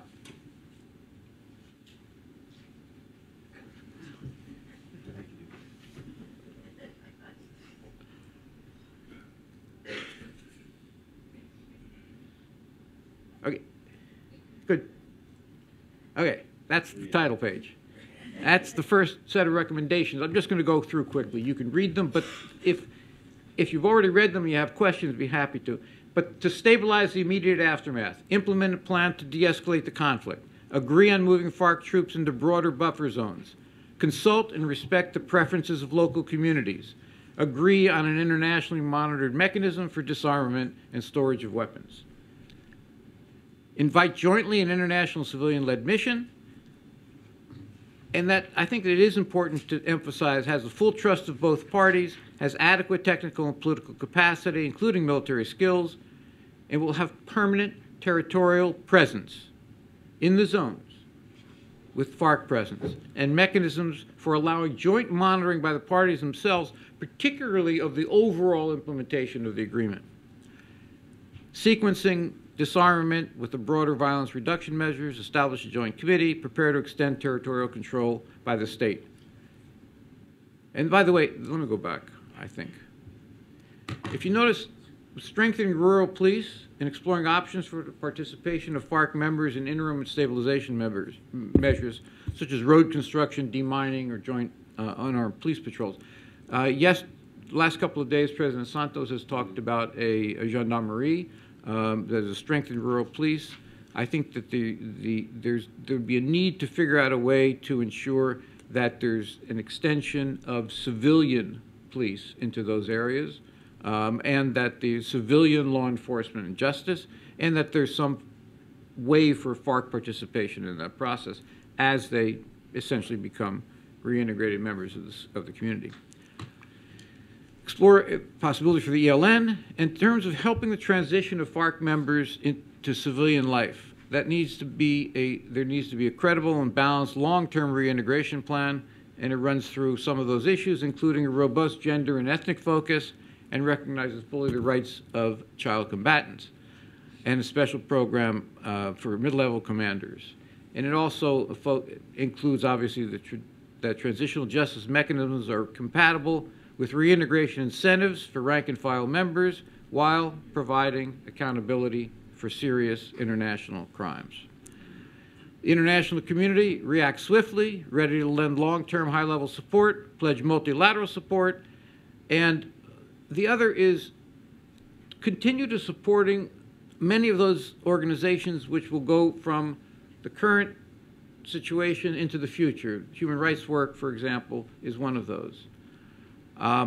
And preparing the territories with FARC presence for the end of the conflict to the government of Colombia, increase engagement at the local level, local authorities, strengthening administrative and political capacity at the local level. And here is something that Alejandro emphasized, which I would agree with. I'm not sure it's happened, which is to ensure that government and justice institutions begin budget, program, and investment planning for the extension of economic infrastructure, justice, and social services into the former conflict areas once the final agreement is ratified. While I agree there needs to be a presidential level sort of overall, is the agreement being implemented, every ministry has to have a line item that says we're implementing the peace agreement. And it has to have earmarked resources to do it. Otherwise, it's not going to happen. And I think that process should begin now. There's a Colombian budget, I assume, is being prepared right now for the next year. It goes to the Congress March, más o menos. That should have it in it. because this agreement hopefully will be ratified this year. And you don't want to come up late and suddenly say, we don't have budget resources. Avoid that the peace agreement with FARC has negative consequences for participants in current government reintegration programs. And that means that ACR, in terms of what it's doing now, shouldn't be sort of abandoned. And with that, I would just make one final comment, which is it's important to remember that the vast majority of Colombians alive today have never lived at a time when their country has been at peace. And I think that the time has come now. Thank you. Thanks, Mark. Let's turn it over to Adam Isaacson, who is the Senior Associate for Regional Security Policy at the Washington Office on Latin America and a well-known analyst of civil-military relations and U.S.-Latin American relations. I think we've all counted on Adam's extensive knowledge throughout many, many years, and we're delighted to have him with us today. Thank you. That was way too kind, Ginny, and thank you, Mark, for a really comprehensive overview. I'm just going to, looking at this room, I see most people here could do this exactly as well as we can. You've got the same knowledge base, and I'd love to have more of a discussion. I'm going to limit myself then to just sort of echoing and amplifying one part of what Mark has been talking about, which is the need for international presence and an international participation, not just in the short term, but in the medium and long term. Maybe not something on the scale of, say, an ONUSAL or a MINUSTA or something like that, but something that is creative, well-resourced, and is sustained. Why? Mainly because this is not a surrender negotiation. The FARC do not have any hope of ever taking power in Colombia, but at least in the next 5 or 10 years, I don't see the Colombian security forces on their own on the battlefield having any hope of forcing the FARC to surrender either. So in order to get a settlement that avoids a lot of unnecessary bloodshed and wasted costs, a solution that involves international community, probably to an extent that will be uncomfortable for both the Colombian government and the FARC, is something that we are recommending pretty strongly, and that is at several stages. And Mark has talked about some of them. The first is simply protection in that tense period between the signature of an accord and the beginning of implementation and ratification. You've got people coming in from being combatants, and you've got spoilers coming out into the field who will pose a real threat. There is going to be need to protect some pretty suddenly vulnerable people who are testing the waters and seeing if it's actually safe to leave the conflict. What form would that protection take? Well, the Colombian government would probably propose that Colombian security forces be the protectors. The FARC obviously won't accept that for reasons that Mark has discussed, the UP and much else. The FARC would probably prefer to just pay their own bodyguards, trusted bodyguards, to provide security for them. I don't think the Colombian government would accept that. International role, at least in the short term there, seems to be the obvious way out. The other, which Mark has also mentioned, is verification of disarmament, whatever form that takes. If there's the leaving behind of weapons, are they leaving them behind and just saying, trust us, we left them behind, or are they leaving them behind to trusted internationals, as was the case in Northern Ireland and elsewhere, in a process that will probably be much slower than Colombian public opinion would rather it be, but in a process that does have international participants to give it credibility. International, as Mark also mentioned, I'm just repeating everything Mark said, international verification of the reduction of hostilities too, the de-escalation, all of the things listed there, from demining to the reintegration of child combatants to, and this can happen in the earliest phases of a ceasefire, even before an accord begins, verifying that there is reductions in aerial attacks and much else, bombings of infrastructure. Anytime there's an allegation of a ceasefire violation, there would be a need for international verification of that. Going on to transitional justice, if there is some sort of tribunal that is going to be judging those who are the most serious violators after there's been a process to determine who those people are, the FARC, again, this is not a surrender negotiation. They're not going to submit themselves just to Colombian justice. It would probably have to be some sort of international or hybrid tribunal that adjudicates these cases and determines whatever alternative punishments are meted out. the Colombian military or police members who are accused of the most serious violations on their side probably would just go to Colombian justice and not to this international tribunal. But still, there's a need for international jurists there. A truth commission generally has international participation and guidance as well. And a big, more medium and longer term international role is simply help with implementation and the territorial, the creation of what the Colombian negotiators are calling la paz territorial, getting the government into all of these formerly FARC-dominated zones in a hurry so that a state can help fill the vacuum before some other actor does. And that's probably the hardest part. We saw the experience of the National Consolidation Plan, which had modest success in some areas, but then sort of lost steam. We know that UNDP has identified out of 1,100 municipalities in the country, about 125 that are priority municipalities for getting governance established in areas that are currently with a strong FARC presence. That's a big bill. That requires an entirely revolutionary change in the Colombian government's system of incentives for state workers. Mark talked about getting the judiciary and the ministries and other parts of the central government into these zones. Well, if you're a captain or a major in the military and you get sent to one of these zones, good for you. You're gonna, got an opportunity to get medals and promotions and some glory. If you're somebody in the health ministry or the education ministry and you get sent to Caquetá or Putumayo, what did you do wrong? So they've got to establish a set of bonus pay, fast tracks for promotions, make it part of your professional career to actually be sent to these places and to help build the state. The same, of course, goes for gobernación, governors' offices and municipalities as well, who will actually be doing the bulk of the work of bringing the state into these zones, and in many parts of the country simply are not functioning. In order to help them function, I think there is a big international role. Not really to put up the money. The money is going to be huge, and it just won't come from the international community. If you read the content of, say, just the Rural Accord, the First Accord, and the Drug Policy Accord, Colombia is committing to just write a list of the things that you see in there. There's a commitment to do a cadastre of the whole country, to build irrigation systems and roads all over the country, to enter into special pacts with cocoa-growing communities all over the country, food security. These are all things that absolutely must be done, but even just building roads are hugely expensive. If you estimate conservatively that there are 15 million campesinos in Colombia, and you're going to help each of them to the tune of $1,000 a year for 10 years, that's $150 billion just for that part of the peace accord, $15 billion a year.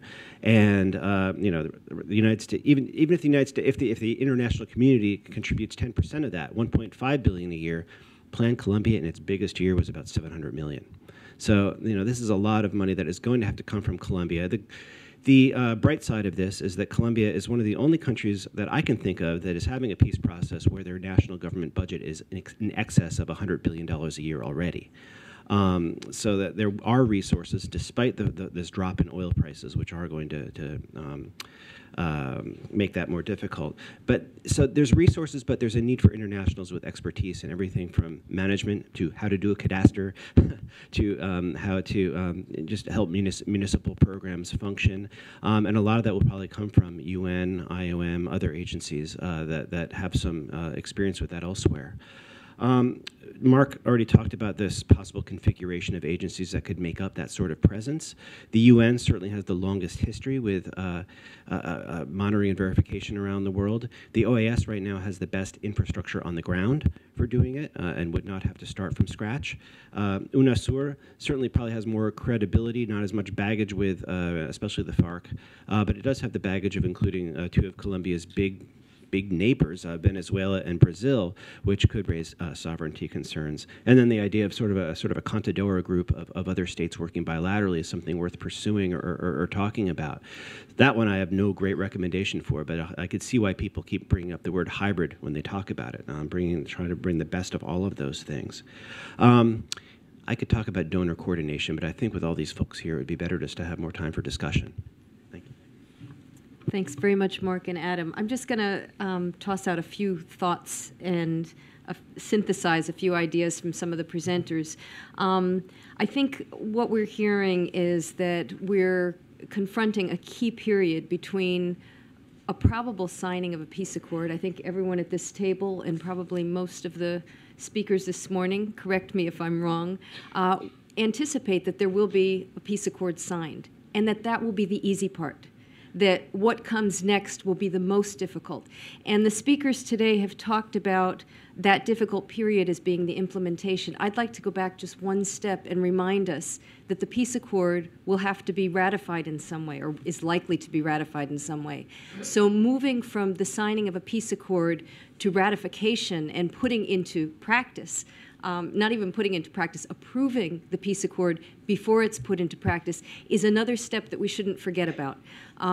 We have to think about the generational trauma that everyone who's lived with this conflict has experienced.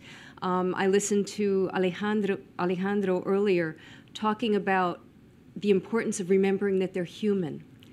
And that really struck me because it reminds me that Colombians have been socialized to see the FARC as the enemy, to see all the insurgencies as the enemy, to fight them, to kill them, to go to war, to destroy them. And just because a piece of paper is signed, people don't stop thinking that way. They've thought that way for a very long time. So there's a major shift that needs to happen, and it won't happen by itself. It has to happen through, governmental initiatives, civil society initiatives, international initiatives that remind people that after a war, you have to change the way you interact with the people that you've seen as the enemy if you want peace to survive. And I think that's a really key piece of the puzzle that we have to keep in mind. I really liked what Michael had to say this morning about the various ways to look at the theme of guarantees of non-repetition. We're talking about victims' rights to truth, justice, reparations, and guarantees of non-repetition. And one piece of those guarantees has to do with ensuring the physical safety of those who are demobilizing. And Colombia does not have a good track record on this front. Most nations that are going through this process have varied records. But I think that we have to understand that part of that security that's provided isn't just about law enforcement and bodyguards and flak jackets. It's about creating a new understanding of who these people are and of the fact that they have a right to have a different voice in the political process, and they have the right to debate these ideas and to be heard without having something happen to them. And that other people have the right to also raise these concerns who are not part of the FARC and be ensured that they're not automatically seen as guerrilla sympathizers and disappeared for doing it. So there has to be a real shift in the political culture to allow different ideas, to allow challenges to the current status quo, to be aired and discussed and debated in democratic practice. And I think that will be a real shift. And the other pieces of the guarantees of non-repetition beyond physical safety had to do with economic support and ensuring that the ex-combatants who choose to go into civilian life actually have a way to have livelihoods. Now, this is also, I think this is an important and interesting way to merge with the question of, victims' rights versus ex-combatants' guarantees. I think this is actually a very interesting way of combining those two and saying it's part of a whole. We're looking at trying to sustain the peace. How do you do that? Well, you have to respect victims' rights, but you also have to make it possible for those who leave the war and abandon their arms to live without fear. So these are major changes. I loved some of the, I think the very rich anthropological research that Kim Thaden brought to bear on this issue. I think we haven't heard this kind of analysis in Washington. It's sorely lacking. It challenges a lot of the ways that we think about ex-combatants, about evangelical churches, about gender and how it intersects with peace processes, and these theologies of masculinity and redemption. And the role of the churches is really very complicated, but potentially very powerful, because the churches are the ones that are all throughout the countries. They have structures. They're meeting with people who live in very rural areas that might not have contact with government agencies, for example. And there are many initiatives underway in Colombia today of church people or people of faith trying to figure out how they can be supportive in the aftermath of a peace agreement. and in supporting a peace agreement to come to fruition. So I think these are areas that we could have many conversations about and are important to be thinking about. The gender issue, I think, I had a slightly different take than Kimberly. I was actually delighted to see that gender is mentioned in these reports, and it's a sign. It's not that that's enough, but it's progress from what we've seen in the past. And I think there are a lot of ways that people are not fully aware of the dimensions of how gender issues, and not just women's participation, but women's participation is a part of this, how gender issues really shape what can happen in the next stage. We have an opportunity to either solidify exclusion in the peace process or to open up to a more democratic country and process. And women's inclusion is kind of a marker of that. There was a study, there's a study called, let me see, Sex and World Peace, put out by Harvard University, a study of 174 countries and looking at what the predictors of world peace, what the predictors of peace and violent conflict would be in a country. And the single most important factor was the treatment of women. Equality for women was the best single predictor of whether a country would be at war or not. That is significant, and people have to sit up and take notice when you hear something like that. I think it's really important. There are many dimensions of this that we could talk about today, but I won't go into that because I want to give, let me see if there's anything else here I want to pull out. I appreciated very much Katie Kerr and Sandra Pabon's discussion of some of the lessons learned that I think are directly applicable, and perhaps some of them are not directly applicable to the demobilization of the FARC, and that might be a point for discussion. But I think some of the key ones, the importance of clear agreements with clear verification, protocols, defined protocols for handing over weapons. I would add to the first one, clear agreements and transparent process. I think one of the real fallbacks or drawbacks for the paramilitary demobilization was the absolute lack of information.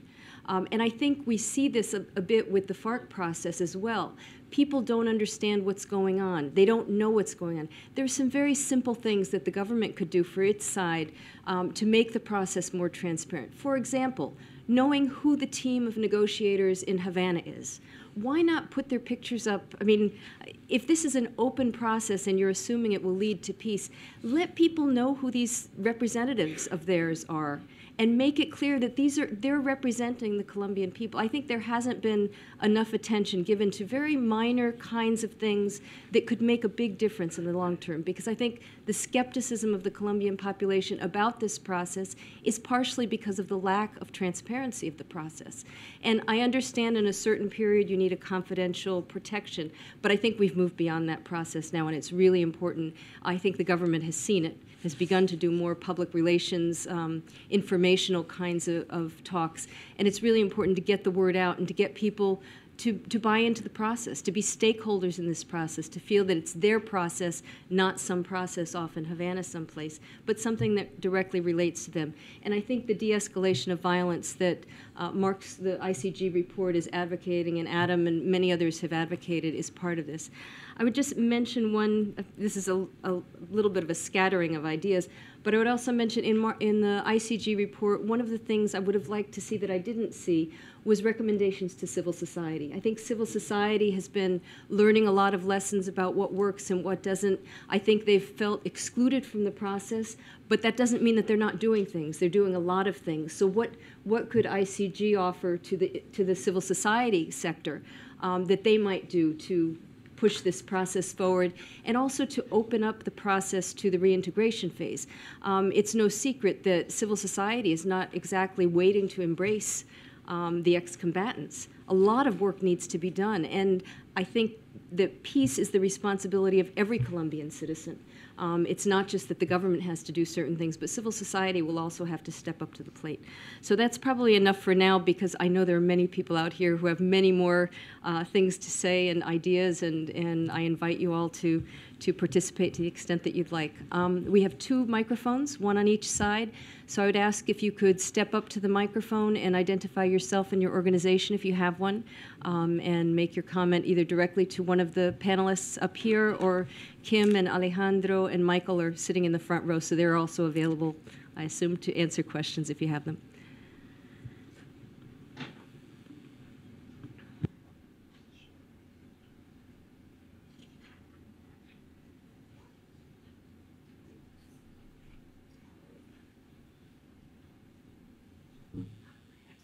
Let me also, while we're getting assembled, let me say there was a cell phone found in the women's bathroom. If anybody does not have their cell phone and wants to come take it, man or woman. Here we go. I won't tell.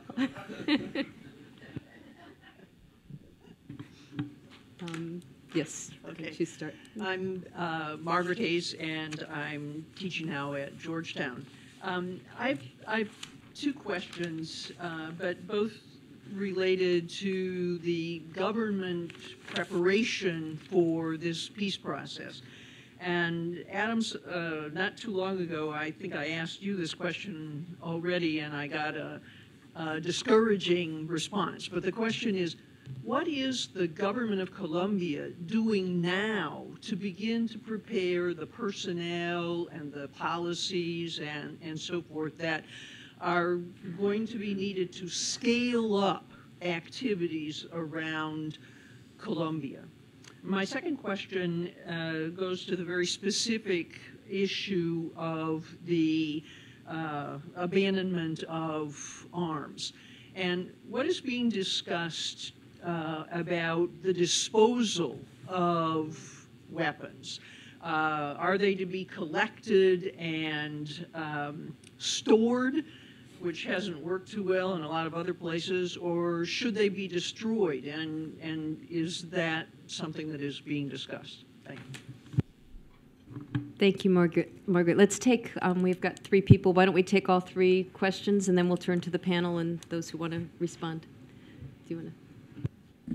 I'm Lily Cole, and I'm working here at the U.S. Institute of Peace in their Center for Applied Research on Conflict, and we have a project on reconciliation, on applied reconciliation, on practices of reconciliation that's just in its early phases. So my question is, I was very interested in this project, in this program today, because of the links between the reintegration process and reconciliation. And if reintegration is linked to reconciliation in the Colombian context, how, I'd be interested to know from any of the panelists, how reconciliation is actually being conceived in Colombia, because it is rejected in other parts of Latin America as the term is conventionally understood. So is it understood more in terms of transitional justice? Is it linked most strongly to repair for victims and what we think of as perhaps the concerns of transitional justice, which is truth-telling, or is the focus more on reform or transformation of conflict identities and ability to live together at the village level, community level, even without, in the absence of justice? It seems the words are used very, very commonly in discussing all these processes, but the actual meanings remain very ambiguous. So I'd be interested to know if we're thinking about how reconciliation could actually also be implemented as a process in Colombia and how it's linked to reintegration. How do you think it's really being conceived? Thank you, Lily.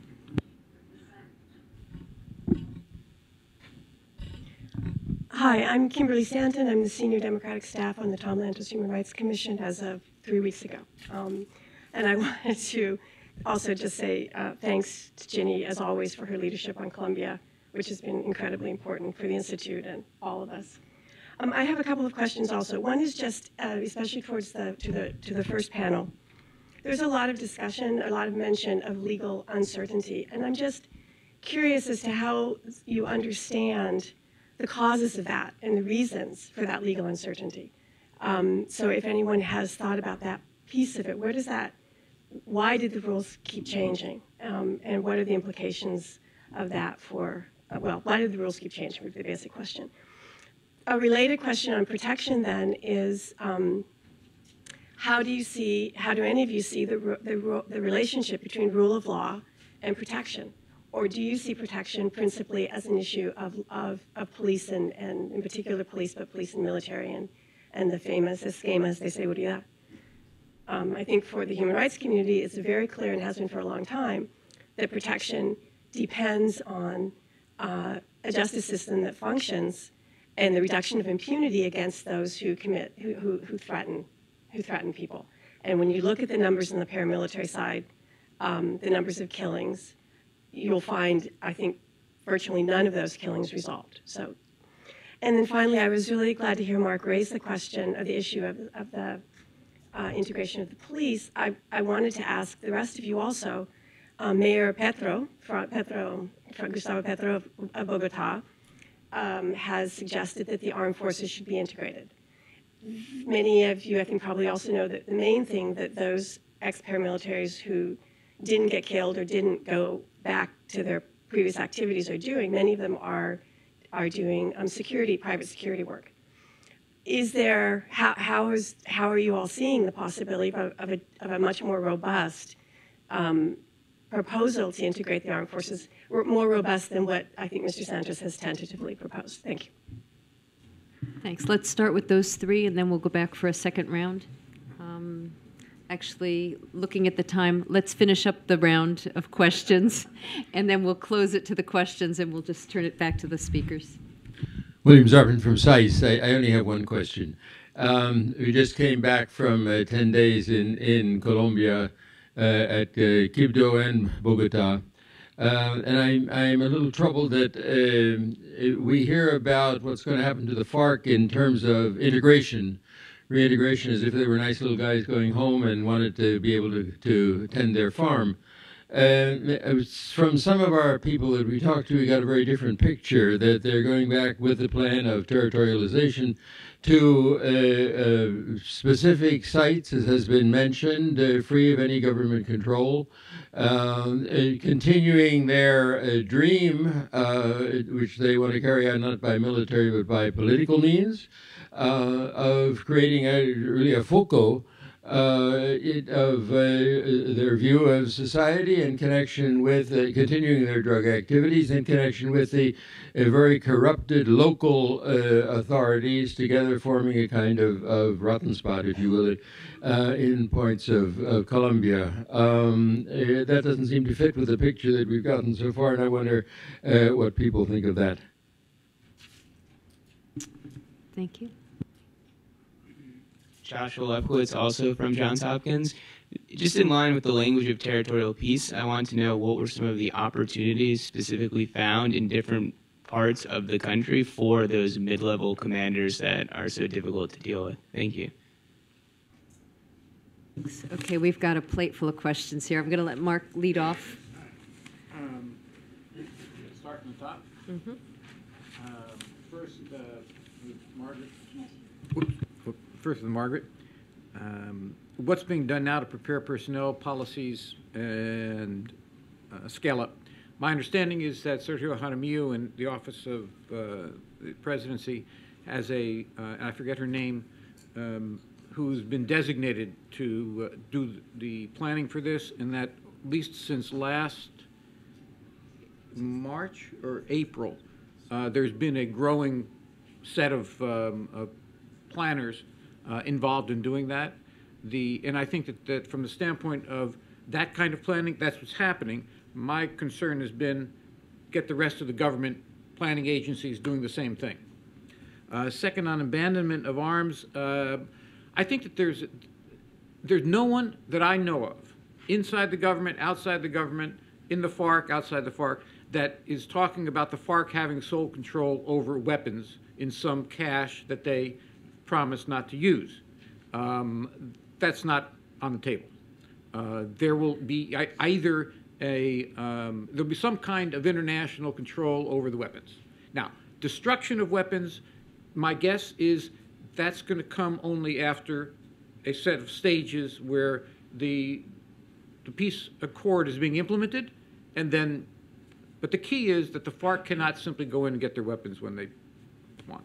Second, on the question of reconciliation and to what degree how is this linked, if I understand it correctly, to the idea of transitional justice?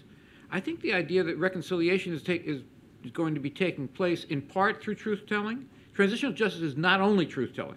Transitional justice includes some level of responsibility and accountability and reparations for the victims and recognition of the victims. And there's a whole range of elements to it which I think is going to be part of the ultimate peace agreement. And the key question, to be frank, is going to be, if you look at that bottom number 2, ensure that transitional justice mechanisms are compatible with reintegration incentives for rank-and-file members. Those, a large majority. The question is how you manage accountability for serious international crimes as a constitutional court, and the framework says those most responsible for the most serious international crimes. And that's really where the debate is taking place. What we recommended, and I urge you to look, those who are interested, in the previous report that we did on transitional justice alone, where we set out a path. And I know that that path is, not that they're going to accept it as such, but is being considered by has been considered by the negotiators, which essentially says those most responsible for the most serious international crimes will be prosecuted, but there will be alternative penalties. Alternative penalties that include some form of deprivation of liberty is the way I would answer that. And I think that there has to be a sense that there is justice in order to have reconciliation. On the question of legal uncertainty, that's sort of what's involved there. And I think I agree with you totally. The rule of law is something beyond the role of police and law enforcement.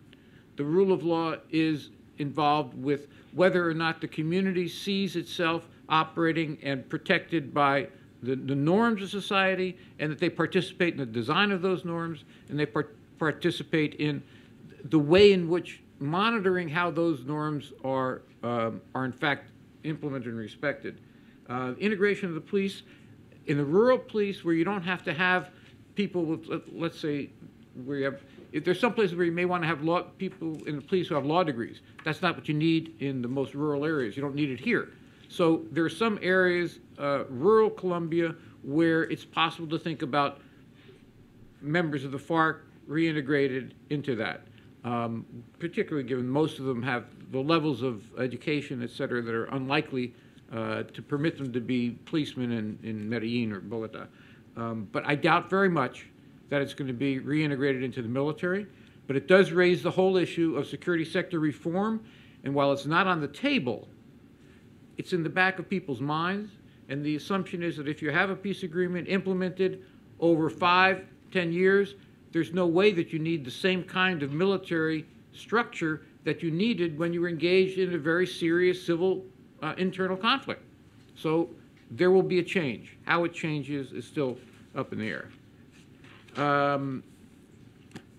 don't see anybody recommending, Bill, that they go back. They have control over areas militarily, with arms.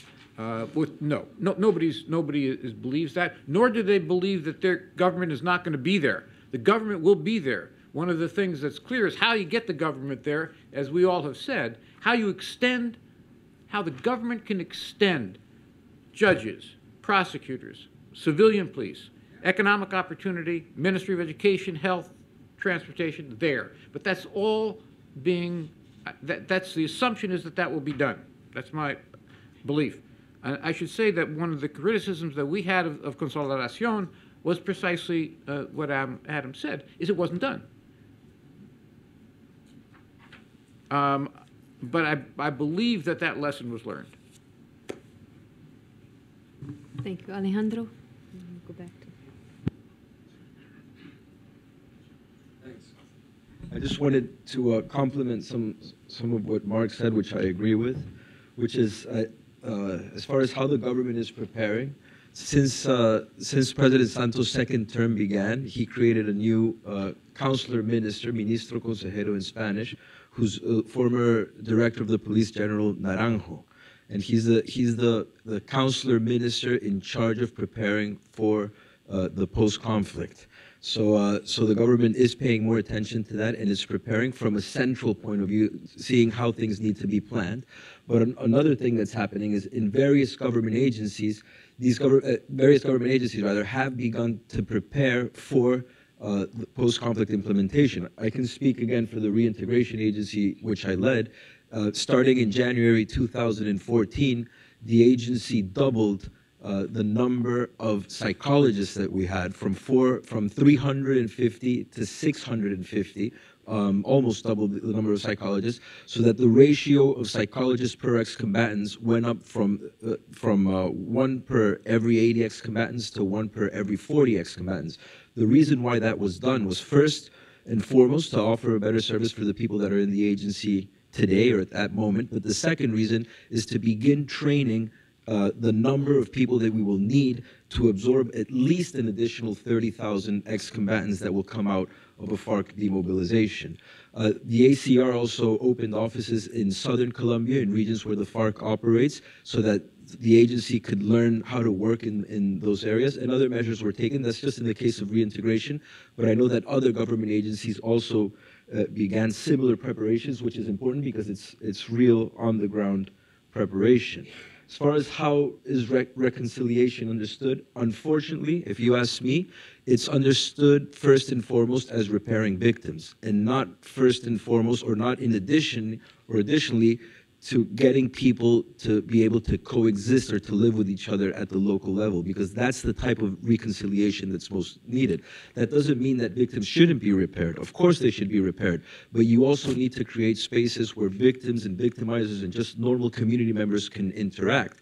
A lot of times what happens is that reconciliation processes focus too much either on victims or on victims and victimizers, and reconciliation processes forget that there's other Colombians as well who don't consider themselves to be victims or victimizers. They just happen to be living in those communities, and they feel that they're just left completely aside from all these processes, and they view them as unequal.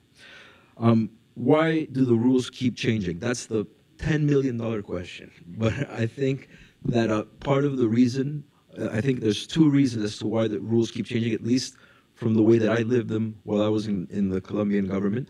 The first one is that people in Colombia at all levels of society, even in power positions in society, aren't aware of the depth and breadth of Colombia's peace-building process. Colombia, we've demobilized and are reintegrating over 50,000 ex-combatants. There's millions of victims that are being repaired, and the peace-building process is very different and very complex from region to region in Colombia. So it's just very difficult to understand it from a high court in Bogota. So I think or from the Congress in Bogota. And I also, that's the first reason. People fail to understand it. The second one is that the whole peace-building process, or the whole solving Colombia's conflict issue, has also become highly politicized. So a lot of times, the way that lawmakers or judges see it is that the harder that they hit ex-combatants, the better it is politically. And also because people don't understand how complex these issues are, when people think of FARC ex-combatants or of AUC ex-combatants, they're thinking of their commanders. They're not thinking of the rank and file. And a lot of times they think, oh no, this law is too lax. These guys should all go to jail. But they're thinking of the commanders. They're not thinking of 35,000 people that have demobilized. Many of them, at least 60%, were recruited as children. A portion of the ones that were recruited as adults were forcibly recruited. It's a very complex situation. And if you just want to score political points or do what seems right without doing the research, then you can get into complicated situations. I also think that there's a problem, which is that a lot of laws are changed retroactively. I think it's okay to say, look, what we did with the AUC, that shouldn't have been done that way. We should do it differently next time, but it should be next time. You can't change the rules going back, because that generates instability. Integration of ex-combatants into the police, I think it'd be beautiful, but I don't think it's possible. And I don't think it's possible for what Mark mentioned, which is the first reason why it isn't possible is simply an education or a meeting basic guidelines to be able to go into the police. You know, Colombia in the past decade has carried out serious reforms in its armed forces and in its police. And you know, to be a police officer in Colombia, you need to have at least a high school education. You need to meet certain psychological and emotional criteria. You need to, it's not just a job for anyone. Another thing that's happened in Colombia in the past decade is that the police and the armed forces have been purged of corrupt elements. I mean, there's obviously, unfortunately rather, some still remain, but Colombia has managed to develop a very stable, very professional armed forces. So if you demobilize the guerrillas and you bring them into the armed forces or into the police, that might tarnish, I guess, the job that's been done in the past few years. Just a quick note on that as well. In about 4 or 5 years ago, when I was at the ACR, we did a hypothetical exercise with the Colombian National Police to see if it would be possible to begin integrating ex-combatants into the police at that moment, 4 or 5 years ago. So we took the profiles of about 30,000 ex-combatants and we ran them through the first filter that the police applies to any person who wants to be a police officer in Colombia. And out of 30,000 people, only 800 people passed the first filter. So it is easier said than done. And I think that needs to be kept in mind. And finally, I agree with Marcus, the FARC going to areas that they control to do what they want. I've never heard that either. I mean, I haven't heard it in general. I have heard it from FARC commanders. That is exactly what FARC commanders want. That's why if you look at what FARC commanders are talking about, they talk about dejación de armas, which is leaving of weapons, and reincorporación, reincorporation or reintegration. They don't talk about demobilization, because as far as the FARC commanders are concerned, they like to keep their whole structures so that essentially they'll just change uniforms. They'll take off their combat fatigues, they'll put on jeans and T-shirts, and all of a sudden they're political agitators or whatever. But what you have to be careful, though, and that's also what I meant by that ex-combatants are humans, is that what the commanders want isn't necessarily what the rank and file wants. So when the FARC signs that peace treaty and when the FARC demobilizes, because they will demobilize regardless of what their commanders think, we need to respect the rights of each of those Colombians that is going to demobilize at that moment in time. And we can't force someone to go back and live in a certain area of the country because that's what their commanders want. When somebody leaves their weapon and demobilizes, they're a Colombian citizen. They have rights and they have opportunities like other Colombian citizens do. Thank you. Thank you. I'm going to give the word to Cindy Buell, who's come all the way across town from the Hill. And then we'll... I bet there are people who come farther. and we may have to close after that because there's another event here. I just wanted to ask Alejandro, and maybe you, Jenny, because I know that you travel around Colombia doing this a lot, but I mean, are there examples of reconciliation that contributes to reintegration that you've seen in process? Because I think there are. I think there's a multiplicity of models out there that are kind of happening at the local level, but I would kind of like to hear whether you've seen some that you think. I've seen hundreds. Personally, I've seen hundreds. And I think something that's very interesting is that a lot of times victims will more readily forgive an ex-combatant than the rest of society. And what we see a lot of in cities such as Villavicencio or in cities such as Puerto Berrío, which are cities that were heavily affected by violence, is that you'll have victims NGOs that are set up to support the reintegration of ex-combatants. Because the way that they see it is that by helping these boys, or muchachos as they would call them, they're helping other people, other Colombians, not to be victimized in the same way. But also, when they start to get close to ex-combatants, they start to realize how complex their situation is. Because you can say that a former paramilitary member is a terrible person, and yes, they probably did terrible things, but when you start speaking with them, you find out again that they were recruited at the age of 14, and that when they were recruited, their mom was executed and raped in front of them, and that they tried to run away from one group and were captured by the other. You know, it's not a clear black and white line. These are the victims and these are the victimizers. more times than not, ex-combatants are what we would call complex victims, and they're complex because they're victims that are victimized into becoming victimizers, and it's terribly complicated. But there are a lot of victims that work with ex-combatants, and if you'd like, I can point you in the right direction. Say that there's a lot going on the local There's level. hundreds that I've seen, and I know that there's thousands. But I mean, that I've seen, that I've shaken their hands, hundreds. I would echo that. That's been my experience as well. And I would just say, in Colombia, because the conflict is still going on, you have this odd inversion of the normal sequencing. In other conflict zones where you have a peace accord, you have the peace accord and then you have efforts for reconciliation. In Colombia, people say, we need reconciliation in order to get peace. So there's kind of a different way of looking at it. Lily, this goes to your question, I guess, of conceptions of reconciliation. It's varied. There's no specific definition.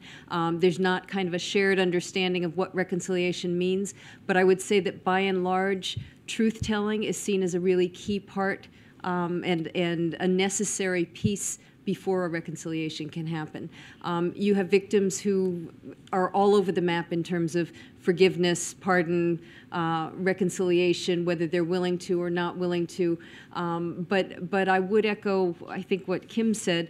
You look at what the victims' delegations that went to Cuba on those 5 different cycles, they were all, to a person, supporting a peace process and at different, I think ready to live together, maybe harmoniously or not, but willing to live together in the name of having people set aside their arms and move into a new phase of Colombian life. So with that, I think I will thank all of our speakers. You've been fabulous. You've given us lots to think about and lots of new directions that future discussions will take. And I thank the audience for being patient and for your good questions, and look forward to seeing you back next time. Thank you.